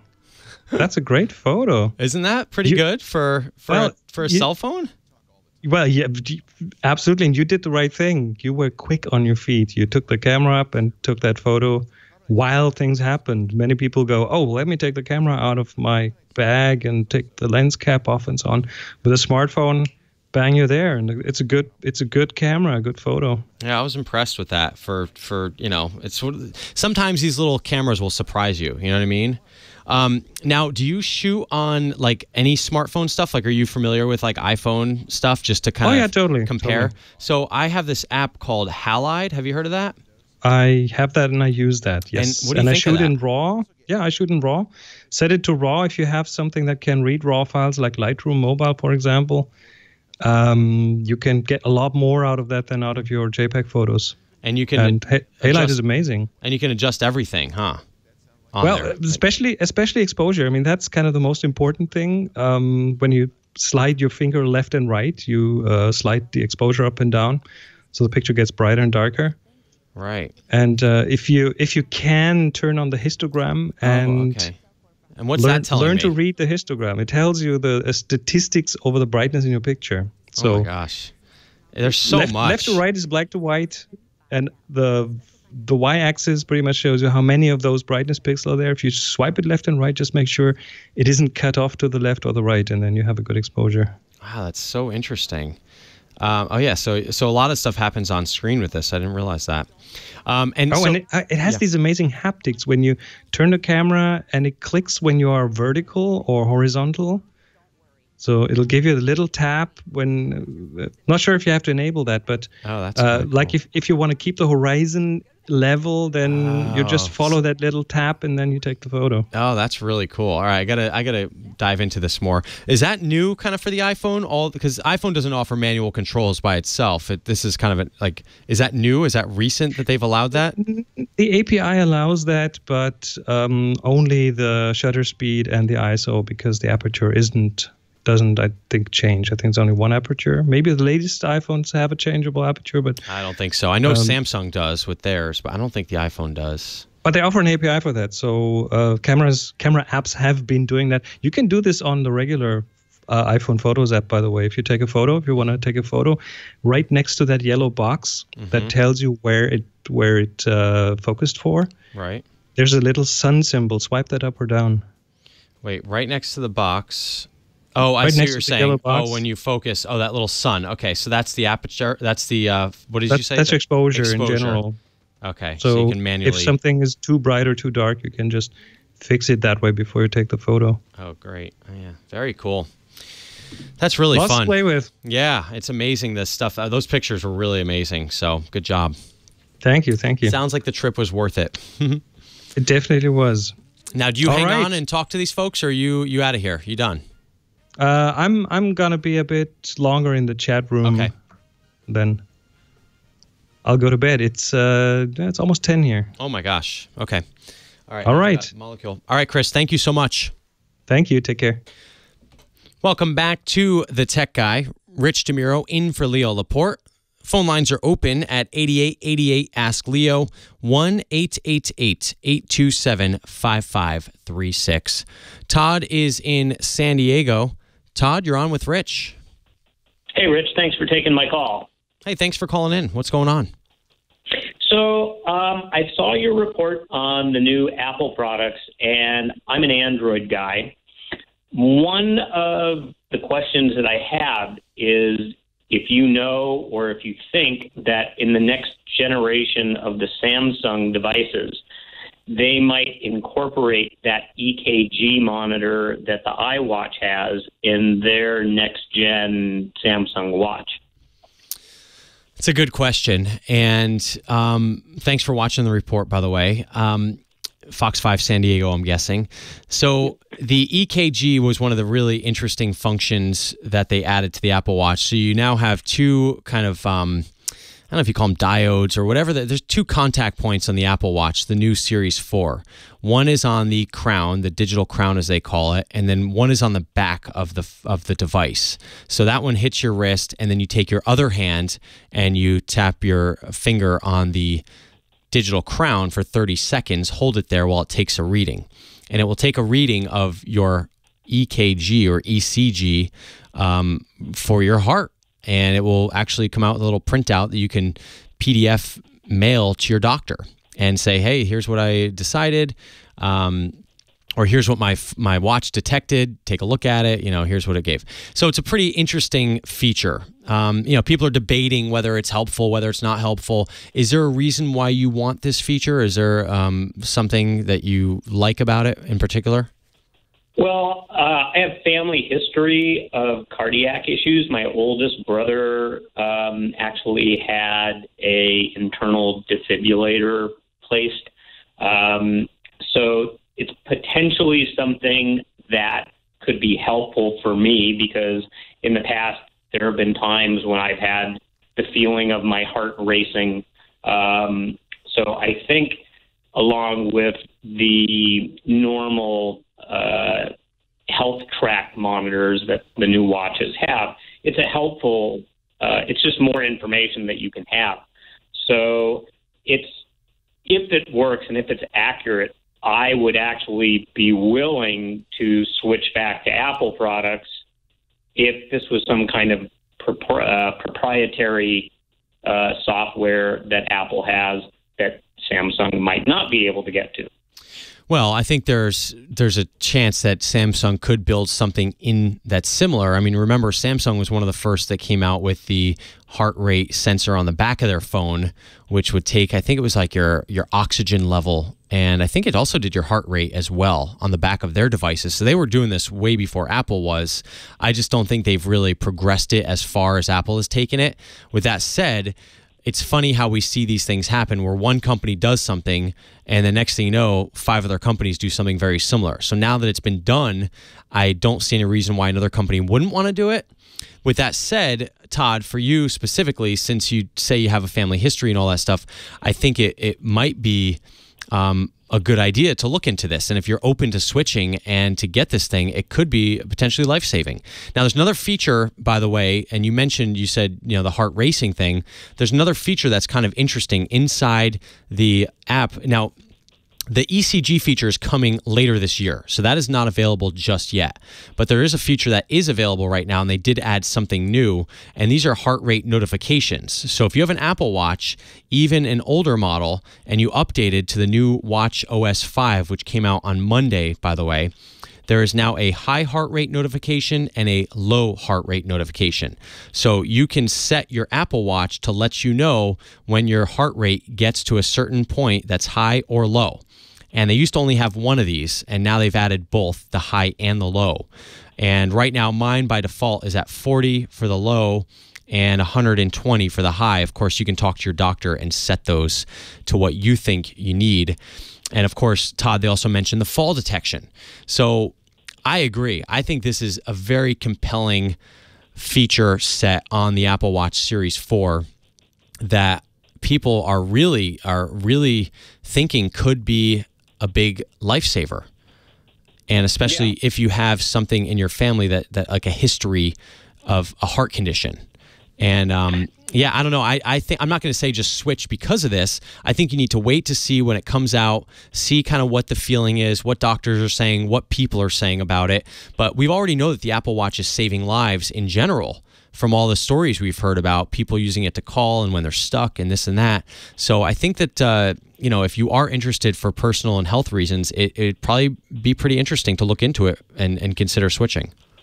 And Rich, one last question. Do you know when Samsung comes out with their new product? So I think they just came out with their next generation Samsung Watch 4, I think. Yeah. So would it be like 6 months or a year from now?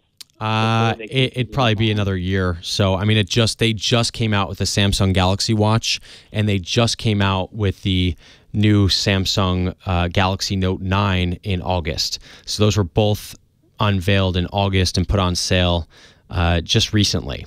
So I would say we probably have another year before a refresh with Samsung. So in that time, you will have a good amount of time to kind of consider switching. And I say just kind of watch this, because it's not the first device. If you want a portable device that can do this, you can get those. I don't think any of them are as good or as convenient as the Apple Watch seems to be. So great question, Todd, because I think a lot of people are eyeing that Apple Watch for this reason. And it's one of these things where it's like you almost feel like, oh, I need that, because why wouldn't I have that? Because it's available and you know about it. It's almost like if I don't have it, I put myself at a disadvantage. And clearly that's all part of marketing from Apple. But at the same time, if you do have a problem, it could really help. Rich DeMuro sitting in for Leo Laporte today, and I love gadgets. I love new gadgets. And Gillette, instead of adding another razor to their latest razor, another blade, they are actually going to add heat.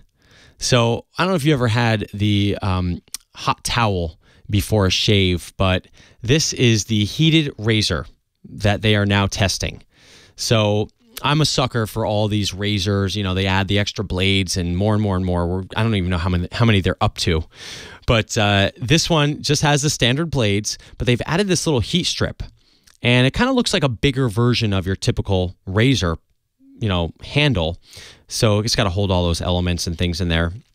But you press this button on the razor, and it takes less than a second to heat up this warming bar to either 113 or 22 degrees Fahrenheit, which they've done the research, and I guess it's not going to burn your face, but it's going to feel really good, almost like you've got that hot towel before you shave.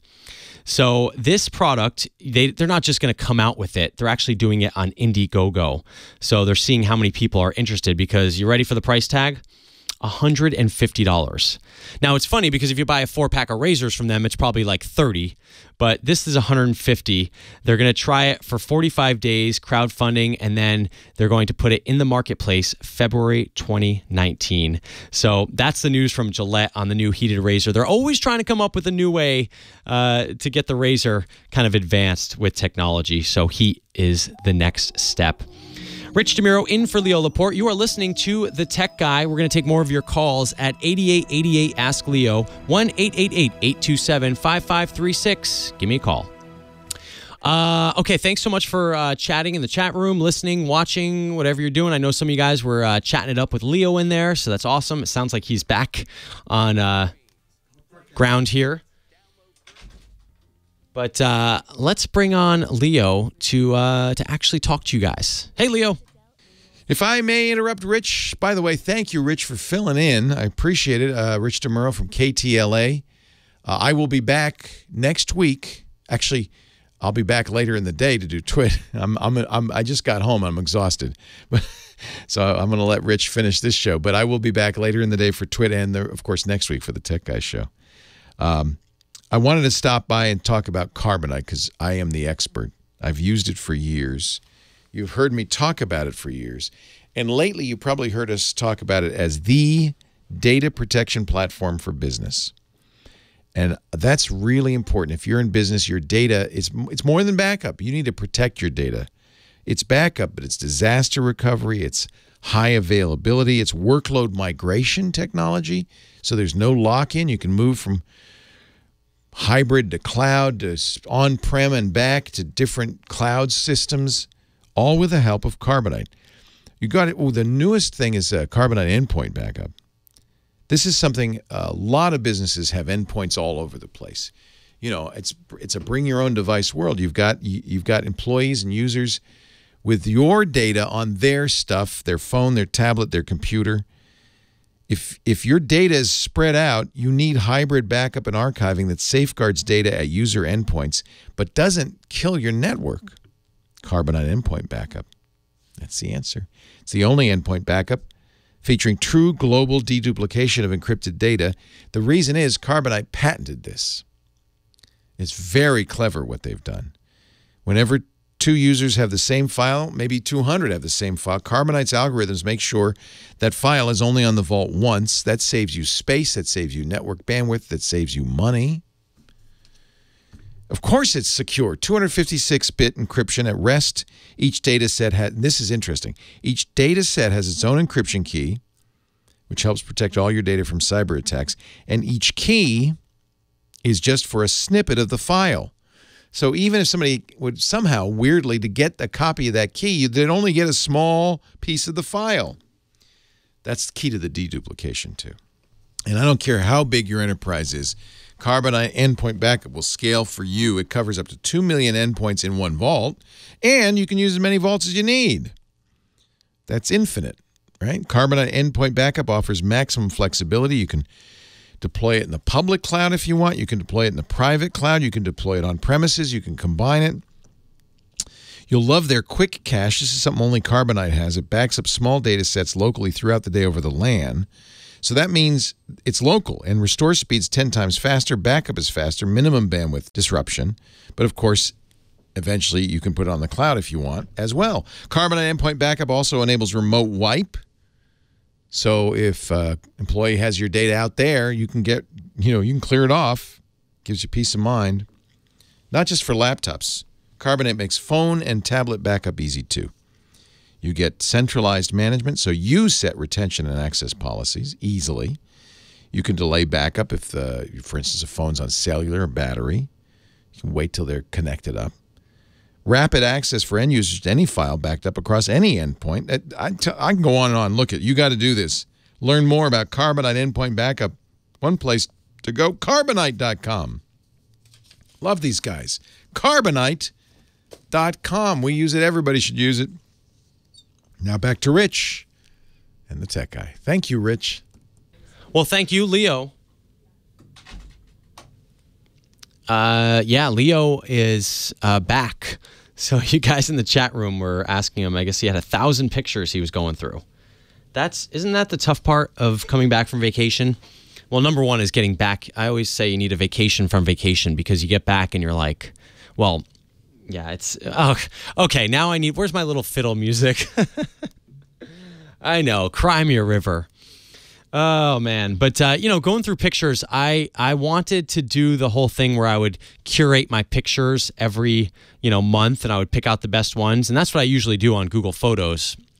I'll go through like the whole month and I'll add them to like a little list of, the best, I call it the best of album. And it's so, I get so behind. I think the last month I did it for was, I don't even know, but it's great. It's a great feeling because then I have them hooked up to my Chromecast on my TV and they can go. Beatmaster says, vacations can be exhausting, Rich. I know. Oh, I don't even want to go on vacation because they're so exhausting. Oh, I know. These are the only problems we have in modern America, right? But yeah, look at, oh man, I took some great pictures. You know what I like to do? I actually like to take similar pictures to like if someone nearby is taking a great picture and they show you your picture, like I'll just take like this was can you guys see this? This was last night's picture. This was oh yeah, that's right. I need to send this. Josh, I need to send this to you.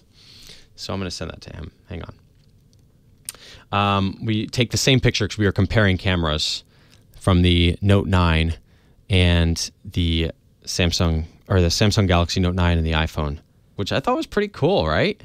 And that's a good looking picture. And then this was a total copy. We did a little portrait mode standoff on the iPhone 10 S and also the Note 9.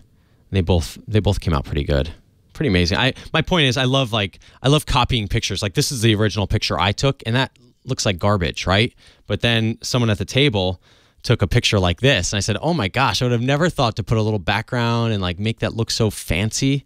So, yeah, wouldn't it be cool if I poured it out right now?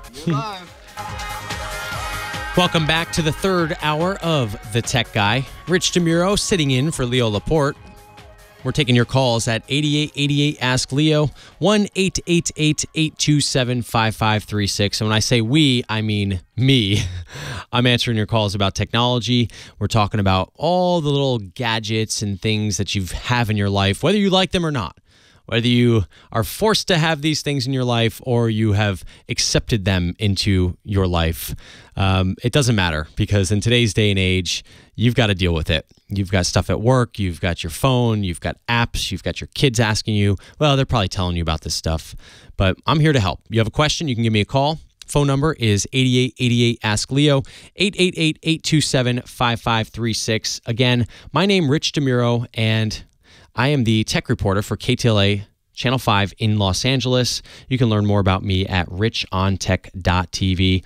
And that's where Bernadette sent in this question. Is there any benefit to pay full price versus monthly payments for the new iPhone? Thanks in advance for your response.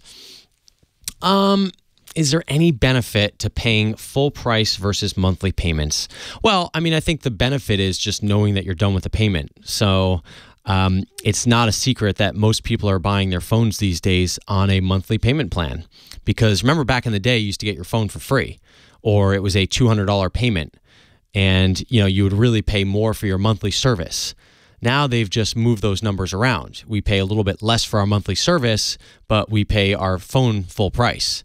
And remember that change when everyone was all up in arms? What do you mean I got to pay $600? Most of the time, the only time you ever knew how much a phone actually cost back in the day was when you broke it. And you'd go into the store and they'd say, well, it's going to be $600 to get a new one. You say, what? $600? Well, I paid $200 for this thing. They said, well, that didn't include all the, we took a large portion of that payment on our shoulders because you're paying for your service every month and you had a 2-year contract, right? So it's really a personal preference. Personally, I like to be done with my payments, so I will save up the money and buy it. Monthly payments is how I think 99.9% of people purchase these things.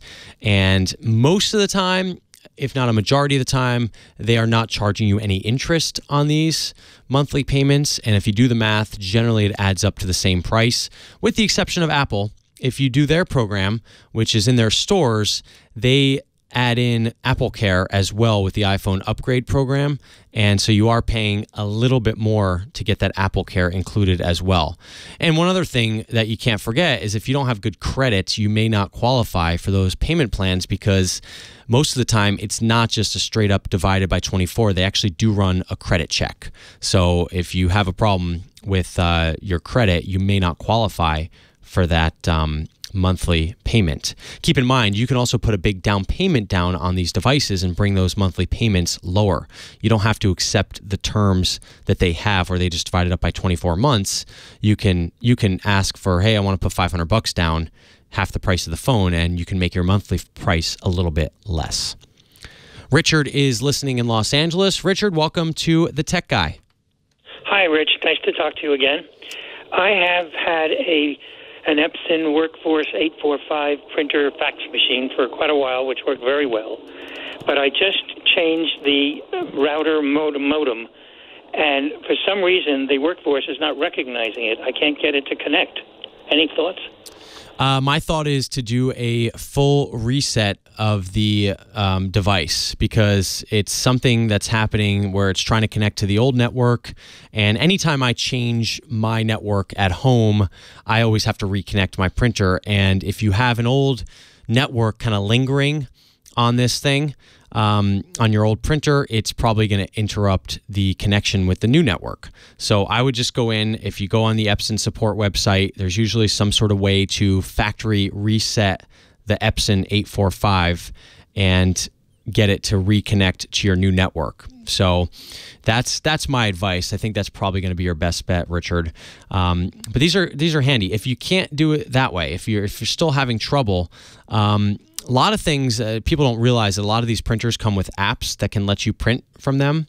So you can try downloading the Epson app to your phone and printing that way. Sometimes that app will actually recognize the printer on your network. If it is connected, you might think it's not. Maybe it still is. But that would be another route to go, is look on the App Store and just see kind of if they have an Epson app, which I'm sure they do. Just look for that and see if it finds your printer on the network. Good question, Richard in Los Angeles. And I like your name, by the way. That's one of my favorites. Micah is in Maine. Micah, you're on with Rich. Good afternoon. You're doing a great job. Enjoying your show. Been listening for the past couple of weeks. Oh, thank you. I recently cut the cord. Spectrum decided they were our last bill. They were stop going to giving me the special, and it went up by about $60 a month. And I said, that's it, forget about it, and cut the cord. Got rid of my landline from Spectrum and got an UMA box, which is only $10 a month as opposed to $40 a month. And I went with DirecTV, and DirecTV Now rather. And I'm getting that over the air. I have to keep the Spectrum internet because that's the only thing available in my area. But I have a few qualms with DirecTV Now. It's working fine. I had to get a new Roku box. I had the Roku 3, found the processor was a little slow, and picked up a Roku Ultra, which makes a big difference with DirecTV Now. How can I help? That's something. Well, I like the channel surf, and the channel surfing isn't quite going quite as easily with DirecTV. And I'm wondering if there is a service that offers channel surfing similar to what I used to get with the old cable box. Oh, that's a tough one, because you know that you can surf by swiping on your remote, right? Left and right, usually on the arrow keys, right? It brings me up and down, but I can't really scroll through everything like I used to, and I can't direct access anything, and you don't have the back button. Yeah, here's the problem with all these streaming services is that, number one, they're buffering. So even with DirecTV Now, which I have, and you can surf, but it's slow. It's not like the old channel surfing. But, I mean, if you had satellite, channel surfing was not the fastest thing in the world either. And yes, you can't directly call out a number or type in a number on the remote like you could with a regular remote control. So here's the thing that's happening with all these. And I don't really have a good answer for you, because it's just one of these things where it's not the way it's designed anymore. We're used to the old way of TV, punching in numbers, pressing up and down, just kind of looking at the guide, going in. Nothing is that fast when you're streaming. It's a little bit of a more complex process. And the big problem is that, think about it, DirecTV Now doesn't control anything anymore. They used to control, the cable companies used to control what the remote looked like and what the box did. And that's no longer the case. Now, DirecTV Now has to make just an app, and it has to work with Apple TV, it has to work with Chromecast, it has to work with Roku, it has to work with Fire TV, and all of those remotes are different, and nothing is standardized. So, I feel your pain. And Micah, it's interesting because we're just going through this kind of period where we have to adjust, because it's just not the same. And I think you did the right thing, because that's kind of the setup I have. You might want to see if you have some friends that have an Apple TV or a Fire TV and see if the surfing is better on those. Perhaps it is, and that might work better for you. I know on my Apple TV, I just swipe left and right, and I can move through the channels. Definitely not as fast as channel surfing used to be. But with that said, it gives me that feeling of surfing the channels without actually changing them very fast. So I know back in the day we always talked about, fast channel changing, and when I had AT&T Uverse, it was really fast to change the channel. Not so much the case anymore with some of these streaming services. Rich DeMuro in for Leo Laporte on The Tech Guy.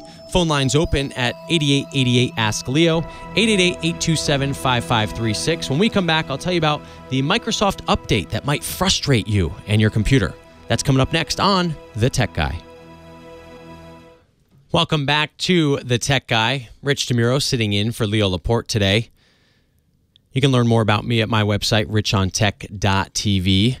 The website here is techguylabs.com. Techguylabs.com, you can go on there and you can basically see all the stuff that we talk about on the show. It's organized very well, and you can search by keyword, you can watch the segment, you can hear the answer. I mean, it's really great. So techguylabs.com, it's pretty great. Check it out. So if you are planning on updating your computer to Windows 10 October 2018 update, they do basically 2 major updates a year. This one could be kind of interesting. So Microsoft has come out in a support document saying that the Windows 10 Windows Update fails to check to see if your computer can actually handle the update. Let me say that again. The updater fails to check to see if your computer can handle the update. So if your computer does not have enough space to run the update and download it and do everything it needs to do, housekeeping-wise, your computer will just kind of restart, crash, whatever, while you're trying to do this update. So it will repeatedly fail and fail and fail again. And you will be frustrated because you will say, I'm doing everything right. What's going on? Well, someone forgot to put that line of code in that says, hey, let's make sure that they can handle this on their hard drive before we try to do this installation. So their update, they do not say how much space you need on your computer, but Microsoft recommends, number one, to empty the trash on your computer. So the recycle bin, you can empty that out, and that will free up some space on your computer. You can also move less frequently accessed files to an external storage drive. So this is probably the easiest solution if you don't feel like doing all kinds of crazy stuff to your computer, is if you want to make sure, well, first off, just look and see how much space you have on your computer. If you have, like 15 gigs, I think you'll be probably okay, or 20 gigs of free space, you'll probably be okay. But if you're really running low, like sometimes on laptops, you're running really low on disk space because they just don't come with large hard drives, move something off your drive, like a big file or 2 or 3 onto an external drive, do the installation, then come back to it. So kind of a weird little thing that Microsoft is acknowledging this. I guess, my question is, how come they don't just update the whole update and make it so it does work? But maybe it's too far along for them to do that. Let's go to Bill. Bill's listening in Chicago. Bill, what's on your mind? Hey, I got a couple questions. I don't know how much time I have, but... You can take the rest of the hour, Bill. Yeah. I'm sure nobody will mind. Right. Question number one. I dropped my connections from my cell phone. I have a Wi-Fi Linksys router, AC 1900, and it's okay upstairs, but sometimes when I'm in my garage, a lot of times, where I do stuff, my connection drops. And I look at my phone, and there's 2 different icons. There's one that looks like a radar, and there's one that's bars. And usually the bars are okay, or my radar is okay, but the bars. So what's the difference there, first off? Is this an Android device? Galaxy 9. A Galaxy, Samsung Galaxy 9, and there's a radar on it? Well, yeah, it comes with all phones. There's something that looks like a Oh, you're talking the Wi-Fi signal. Connectivity issues. Okay, so you're talking the signal bars versus the Wi-Fi bars. Okay. So which one are you losing up there? Now, in the Samsungs, here's what I think the solution is for you. I think you got to turn on a feature that basically helps you switch between Wi-Fi and cellular when it kind of feels like the Wi-Fi is spotty. Are you okay with using your cellular connection up there or no? Well, I want to use my Wi-Fi. You'd rather use Wi-Fi. All right. Yeah. Well, it sounds like you probably, if you want to use your Wi-Fi, it sounds like you need another router because this router is not reaching up there. So you can try moving your router closer to this area. Can't do that. You can't do that. So what a lot of people are doing. I mean, some kind of extender. What I bought I bought one of those things that you plug into the wall. Yeah. But it's only for the same circuit, I found out. Yeah, and those aren't. You did a power line adapter. Yeah. Okay. Yeah, you have to be on the same circuit on your home electrical wiring for that to work. So that's one challenge of that. You could do a booster, but the problem is it's just boosting a bad signal, so it's not really going to work. I think for you, the best solution would be to get one of these new mesh networking systems. Have you heard of these things like Eero? I've heard of them. Or Google Wi-Fi or the Netgear Orbi? I think one of those is going to be your best bet because they will. That's what I did in my house. And I will never look back because you get a signal everywhere you need it. And in your case, if you need a signal in your garage, you just get one more of these little access points and you plug it in there. It doesn't need to be on the same, electrical circuit as your home, and it will expand the network to your garage in a pretty nice way. And I think you'll be pretty happy with that. It's a base unit and an access unit. Well, it depends on the one you get, but some of them they're all slightly different. With the one that I have, which is Eero, it's kind of the same. They call them beacons, and there's two different types, and one of them just plugs in. One's more of like a network kind of. They don't really go by hub and spoke kind of thing. They just basically all work together. One of them obviously goes into your modem at the source, and then they kind of just radiate the signal out among each other, and they kind of work together to keep that signal strong. So does it take a battery, the second unit that I would put downstairs, and how does it connect to the one that's at the router? Is it powered? I mean, Yes. The one that I plugged in downstairs is powered. Yeah, it is powered. So you have to plug it in. You start, and the app kind of walks you through it. So you plug the first one in where your internet comes into the home, and then it says, okay, it goes through a little setup process. Then it says, okay, well, now let's set up the next one. And you take your next one. It will kind of, some of them I've seen give you a little picture of your house. It says, where do you want to put this? Or it'll give you an idea of where the next best place to put it is. And then you put that one in. And then they kind of all piggyback off of each other. How much are they? Eero is the most expensive. I would say an average system, probably $200 to $400, depending on how many nodes you get. I think if you want to start with the cheapest one, you probably want to use the Google Wi-Fi. That's pretty inexpensive. I've seen them at Costco. I think like a 2-pack. I don't know, maybe $180 or something like that. So and it still works. And it's still what? Works. Oh yeah, it works fantastic. I will tell you, Bill. I have recommended these things to so many different people, and I get emails all the time telling me how great it is. And for me personally, I pay for 100 down at my house, and before I was getting about 50 down all throughout the house with the standard Wi-Fi, and now I get 120 in every corner of my house. Without one spot that does not have Wi-Fi. They really are a great new technology, and as people discover them, they realize that you're finally getting that Wi-Fi signal that you are paying for every single month. And by the way, that bill seems to go up every year or so too. So great question, Bill. I think that's going to solve your problem and get your garage into the Wi-Fi network. Rich DeMuro in for Leo Laporte. We're taking more of your calls at 8888 Ask Leo, 1-888-827-5536. Give me a call if you have a question about your tech. Bill, you still there?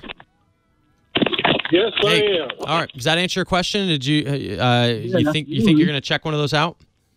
Yep. Yeah, I would. I mean, Eero. Here's the thing. So my problem with Google is it's great, No. but the problem with Google. My other question has to do with receivers and TVs and wireless and consoles. What? You mean consoles like what? Like a gaming console? PS4. Okay. Yeah. So what? What do you need to know? I want to, and I'm looking at the Arctic 7, but I want to be able to use my wireless for my PC and my either Xbox or something. And I could plug it into the Xbox. You know, I mean, I need an adapter, right? Mm-hmm. I can plug it into the Xbox. I can plug the adapter into my TV, or I can plug it into my AV receiver.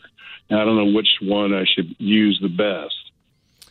You got an adapter. You can plug it into your AV receiver. You can plug it into your Xbox, or you can plug it into, which was the other one, the TV? Well, PS4 or TV. Uh-huh. And what's the adapter for? To sync up a wireless headset. Oh. Well, which one do you want to? It's just a USB. It's just like to what? To power the headset or to send a signal or what? To send a signal. And it just needs any old USB? Yes. Okay. Well, I would do the one that stays on the most.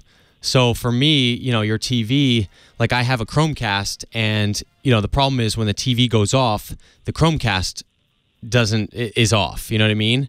So you probably want this thing to be on whenever you're using it. So if you're using it with coordination of the PS, 4, maybe plug it into the back of that, because every time you turn that on, you're going to be using it. So whatever one you use, if you're going to be using it with a combination of things, then I would get a separate plug that you plug into your wall that's always powered and plug it into that. That's my recommendation.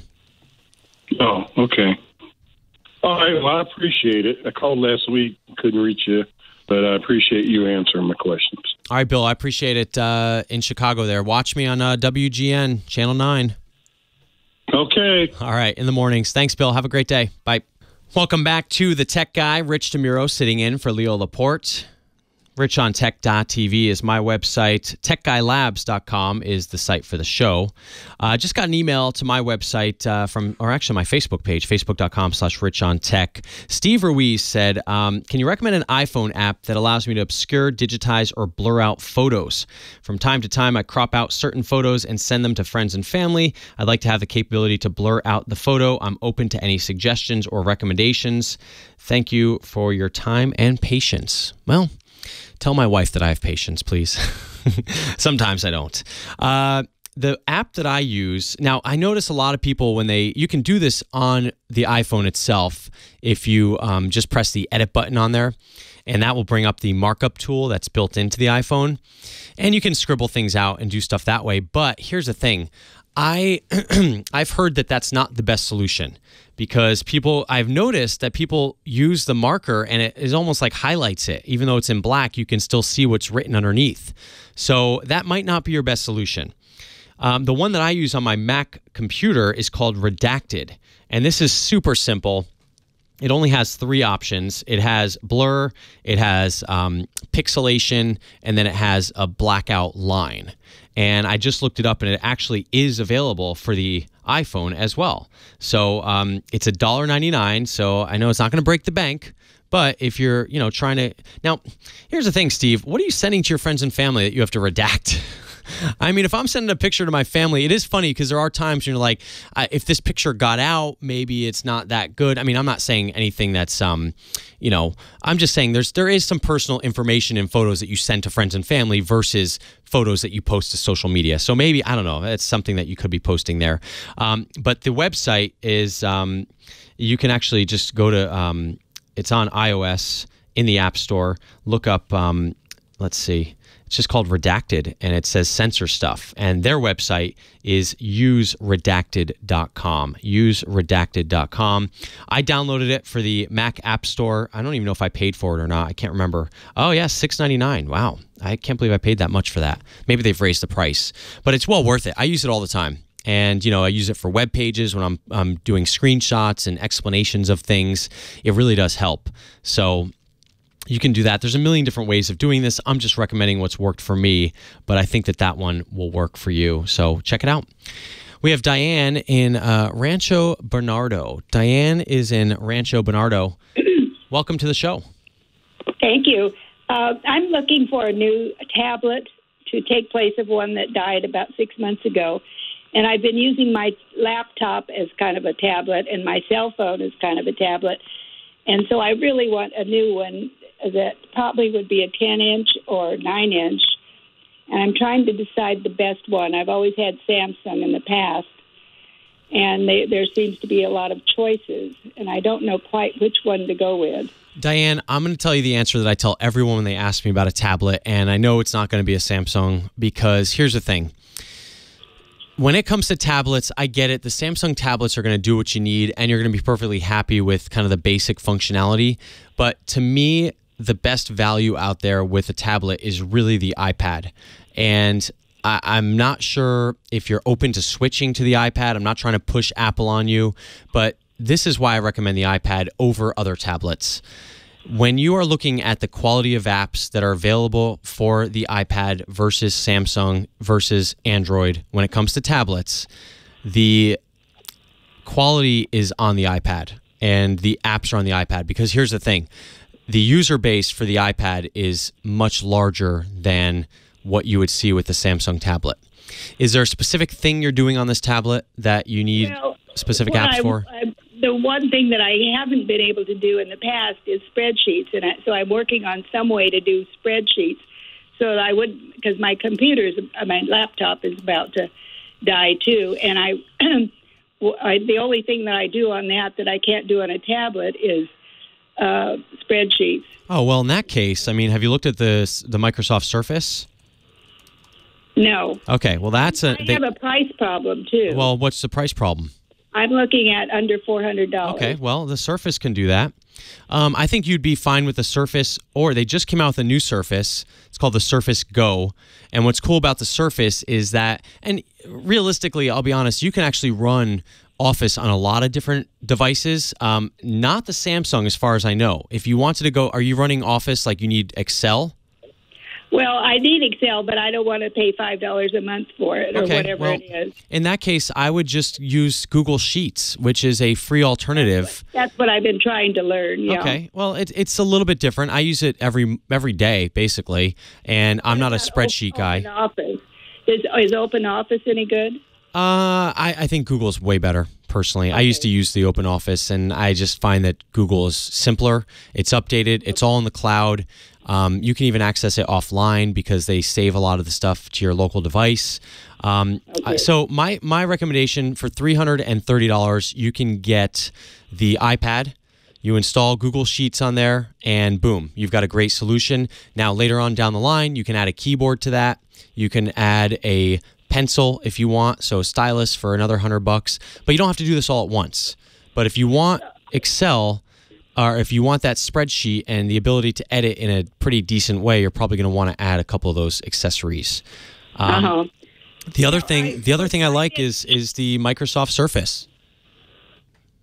So I think the Surface Go is going to be a good solution, and that starts at it might be a little bit more expensive than what you want to pay. It's probably closer to like $500. So, but I would take a look at that because that will do a lot of the stuff you need. Now the iPad would that be a 10-inch? It's not going to be a 10-inch iPad. So the 10-inch is the Pro. That's going to be a more expensive model.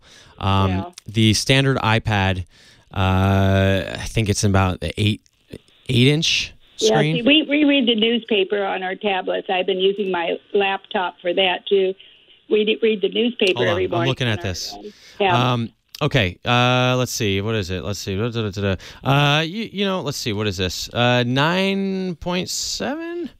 9.4 inches. Okay, the screen size on the standard iPad, it's 9.4 inches by 6.6 inches. So you're good. And I read on my iPad. I read magazines like it almost shows like the full page of the magazine, like the way it was intended. It's a little bit smaller.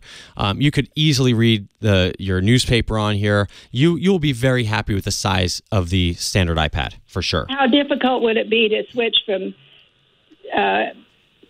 Samsung or that program to iPad? I've always been anti-Apple, but you're anti-Apple for no good reason. Okay, yeah. There's no. I mean, I understand. I mean, I know you're going to get the iPad, and the next thing you know, I'm going to see you with an iPhone next year. I'm going to see you with an Apple Watch, AirPods, My Mac whole computer. family is Apple, so I should really grow up and.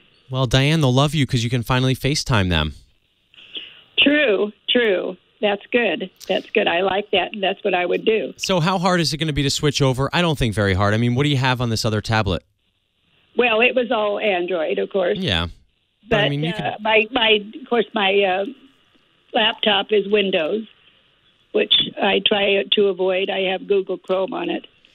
I think you just go through all your apps on your Samsung. You just look them up on the App Store, and you download the similar app for your iPad. And I think in many cases, Diane, you're going to find that the functionality of the apps on the iPad are far superior to what you found on your Samsung device. So good question, and I think you're going to be pretty happy with the standard iPad for $330. All right, there you have it. Good question from Diane in Rancho Bernardo. We've got more of your questions after this. We're going to close out the show. 8888 Ask Leo, 1-888-827-5536. Rich DeMuro sitting here taking your tech calls. More of them after this. You're listening to The Tech Guy, Rich DeMuro, sitting in for Leo Laporte today. Closing out the show. We've got time for one more call at 8888 Ask Leo. 1-888-827-5536. You got a question about your technology, give me a call. I'll try to do my best to get you on before the end of the show. Now, we've talked a lot about the Apple Watch and health and how it can do an ECG. John Hancock is a insurance company, one of the largest and oldest in North America. They're going to stop doing traditional life insurance policies and instead only sell what are called interactive policies. So what does that mean? Well, they track your fitness and health data through wearable devices and smartphones. The company said earlier this week. It's a 156-year-old insurance company. They first did this in 2015, and they said, you know what? This has been such a success. We're going to do this across all of our life insurance coverage. And apparently this is really popular in other parts of the world, South Africa and Britain. You basically get big discounts for hitting exercise targets that are tracked on wearable devices. So it doesn't have to be an Apple Watch. It could be a Fitbit or any other device that connects and talks to their service. So you do your normal day, you do your exercise, your little device on your wrist writes back to them or reports back to them, and boom, you can get gift cards. It depends what you sign up for. You can get gift cards for retail stores. If you log the healthy food that you're eating, that could earn you some points. So why do they want to do this? Well, the longer you live, the more they collect on their policies and the less they have to pay out. So that's why they want you to live longer, so that they make more money off of you. And also, eventually, theoretically, it would cost them less to provide this insurance because they're providing insurance to a quote-unquote healthier group of people. Now, some might argue they're excluding a lot of people in this process, people that might have a health condition, people that might not be as healthy as the next person. And in that case, wait, that's not fair. Why should I not get the best rates because I refuse to wear this thing that kind of tells all about my health when the next guy will, and they're going to get the best rates. So they say you can sign up, you don't have to wear it, you don't have to report all your health data, but if you don't, well, you're probably going to pay looks like about an average of 15% more on your premiums, because people who are wearing these things can get up to 15% off their premiums, among other benefits. The program is called Vitality, and data that they've collected so far, this according to an article in Reuters, says that Vitality policyholders worldwide live 13 to 21 years longer than the rest of the insured population. So that's clearly why. That's 13 more years they can collect on you, which sounds like a long time to me. So I don't know. I'm kind of divided on this. I love the idea of having the wearable, and I love the idea of me personally collecting that data. And I'm even for the aggregation of anonymous data, because it can tell a lot about our population, right? The trends we're seeing, you can really identify a lot. But when you talk about getting into the world of you reporting directly to your health company or your life insurance company or your employer, that's where it gets a little crazy because there are definitely some privacy concerns with that setup that I would be concerned about, even though I am healthy. But you just never know. Do you really want someone knowing that much about you? Joe in Knoxville, welcome to the show. Hello. What's your question? Well, I've got my cable telephone internet services all through Comcast, and I've had a lot of issues in the past with them, and there's quick fixes. Throw another box on the system and say there's something wrong with the older one and stuff. And just recently they changed my box, and I do a lot of stuff with networking where I need to open certain ports to devices. And before I could just log into the router, go to my to port forwarding, put in the IP address that I want and the port that I want to forward, and do it. Well, now their new box, you have to go in through, instead of logging straight into the router, then you have to go to another screen, log back in through your account, and then you can do port forwarding. But instead of letting you put in an IP address and the port, it comes up with a list of all these devices by names, not by IP address. So it may say some of the stuff, it just says desktop PC, some it says Xbox, some it says, light on, and then some numbers and stuff. So with the number of devices I see showing up, it's hard to figure out which one's on what IP address. And I'm looking for a solution for a new router I could put on the side, put their box in bridge mode and do my own routing and Wi-Fi. So you need a suggestion on the router? Yeah, I'm looking at the possibility of going to a Netgear, I think they call their Nighthawk. Mm-hmm. That's a popular series. one. It's got those big antennas on it. And I need something, that I can go into and, actually say I want such and such IP to have such and such port open. Right now, I've had to throw a device into the DMZ to just open up all the ports to it. And I don't want to have to do that because there's certain devices I just want a certain port open. Now, are you certain you can do this with Comcast? Will they allow this? They say, yeah, I can put their box into bridge mode, which will basically just make it one IP output, and then let my router do the DHCP in house. Yeah, that's probably what you want to do. The Nighthawk is a very popular device. Like the AC 1900 is the one that I'm looking at right now online. And what's your hesitation about getting this one? Do you think it won't do what you need it to do? Well, I'm not familiar with some of the newer stuff available on routers. I do need something. I've got devices that are on 2.4 and 5 gig, and I'm also looking for the speed through the device. Well, this looks like it does the dual band, so I think you're going to be good there. And I think if any router is going to handle what you need, it's going to be this one. This is a very popular router. It's got, some of the third party, the smaller routers may not handle all of the things that you need to do, but I think this one will because it's a full-featured router. It's $179, so it is kind of expensive. Do you need that much router? Yeah, because the type of work that I do, I need to have ports open for different things, and because I do a lot of testing on some hardware, and just wanting to be able to put it on a port that's not normally out there on the web that I can get to test things remotely and stuff. And the box that my internet comes through also handles my telephone, and I was debating on whether to go to one of the upper Netgear boxes that they've got that also handles the telephone too. I don't know. I'd probably leave that out because then if something goes wrong, you've got too many things in one. This Nighthawk has 21,558 reviews on Amazon. So, Joe, something tells me that you're not the first person out of those 22,000 people to need some of these more complex solutions from this router. So I say go with the Netgear, and I think you'll be pretty happy. Let me know how that goes. Well, if you can believe it, we have come to the end of the show.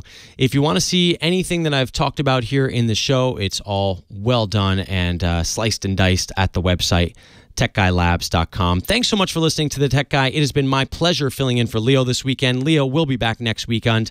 Until then, please keep in touch. You can find me at richontech.tv. My podcast is called Rich on Tech, so you can listen to me there. Thanks to everyone here for helping me out do the show. Mike, Kim, John, Leo, and Lisa, and everyone at Twit. I am Rich DeMuro. I will talk to you real soon. Have a great day. Well, that's it for the Tech Guy Show for today. Thank you so much for being here. And don't forget, TWIT, T-W-I-T. It stands for This Week in Tech, and you'll find it at twit.tv, including the podcasts for this show. We talk about Windows on Windows Weekly, Macintosh on Mac Break Weekly, iPads, iPhones, Apple Watches on iOS Today, security on Security Now. I mean, I can go on and on and on. And, of course, the big show every Sunday afternoon, This Week in Tech. You'll find it all at twit.tv. And I'll be back next week with another great Tech Guys show. Thanks for joining me. We'll see you next time.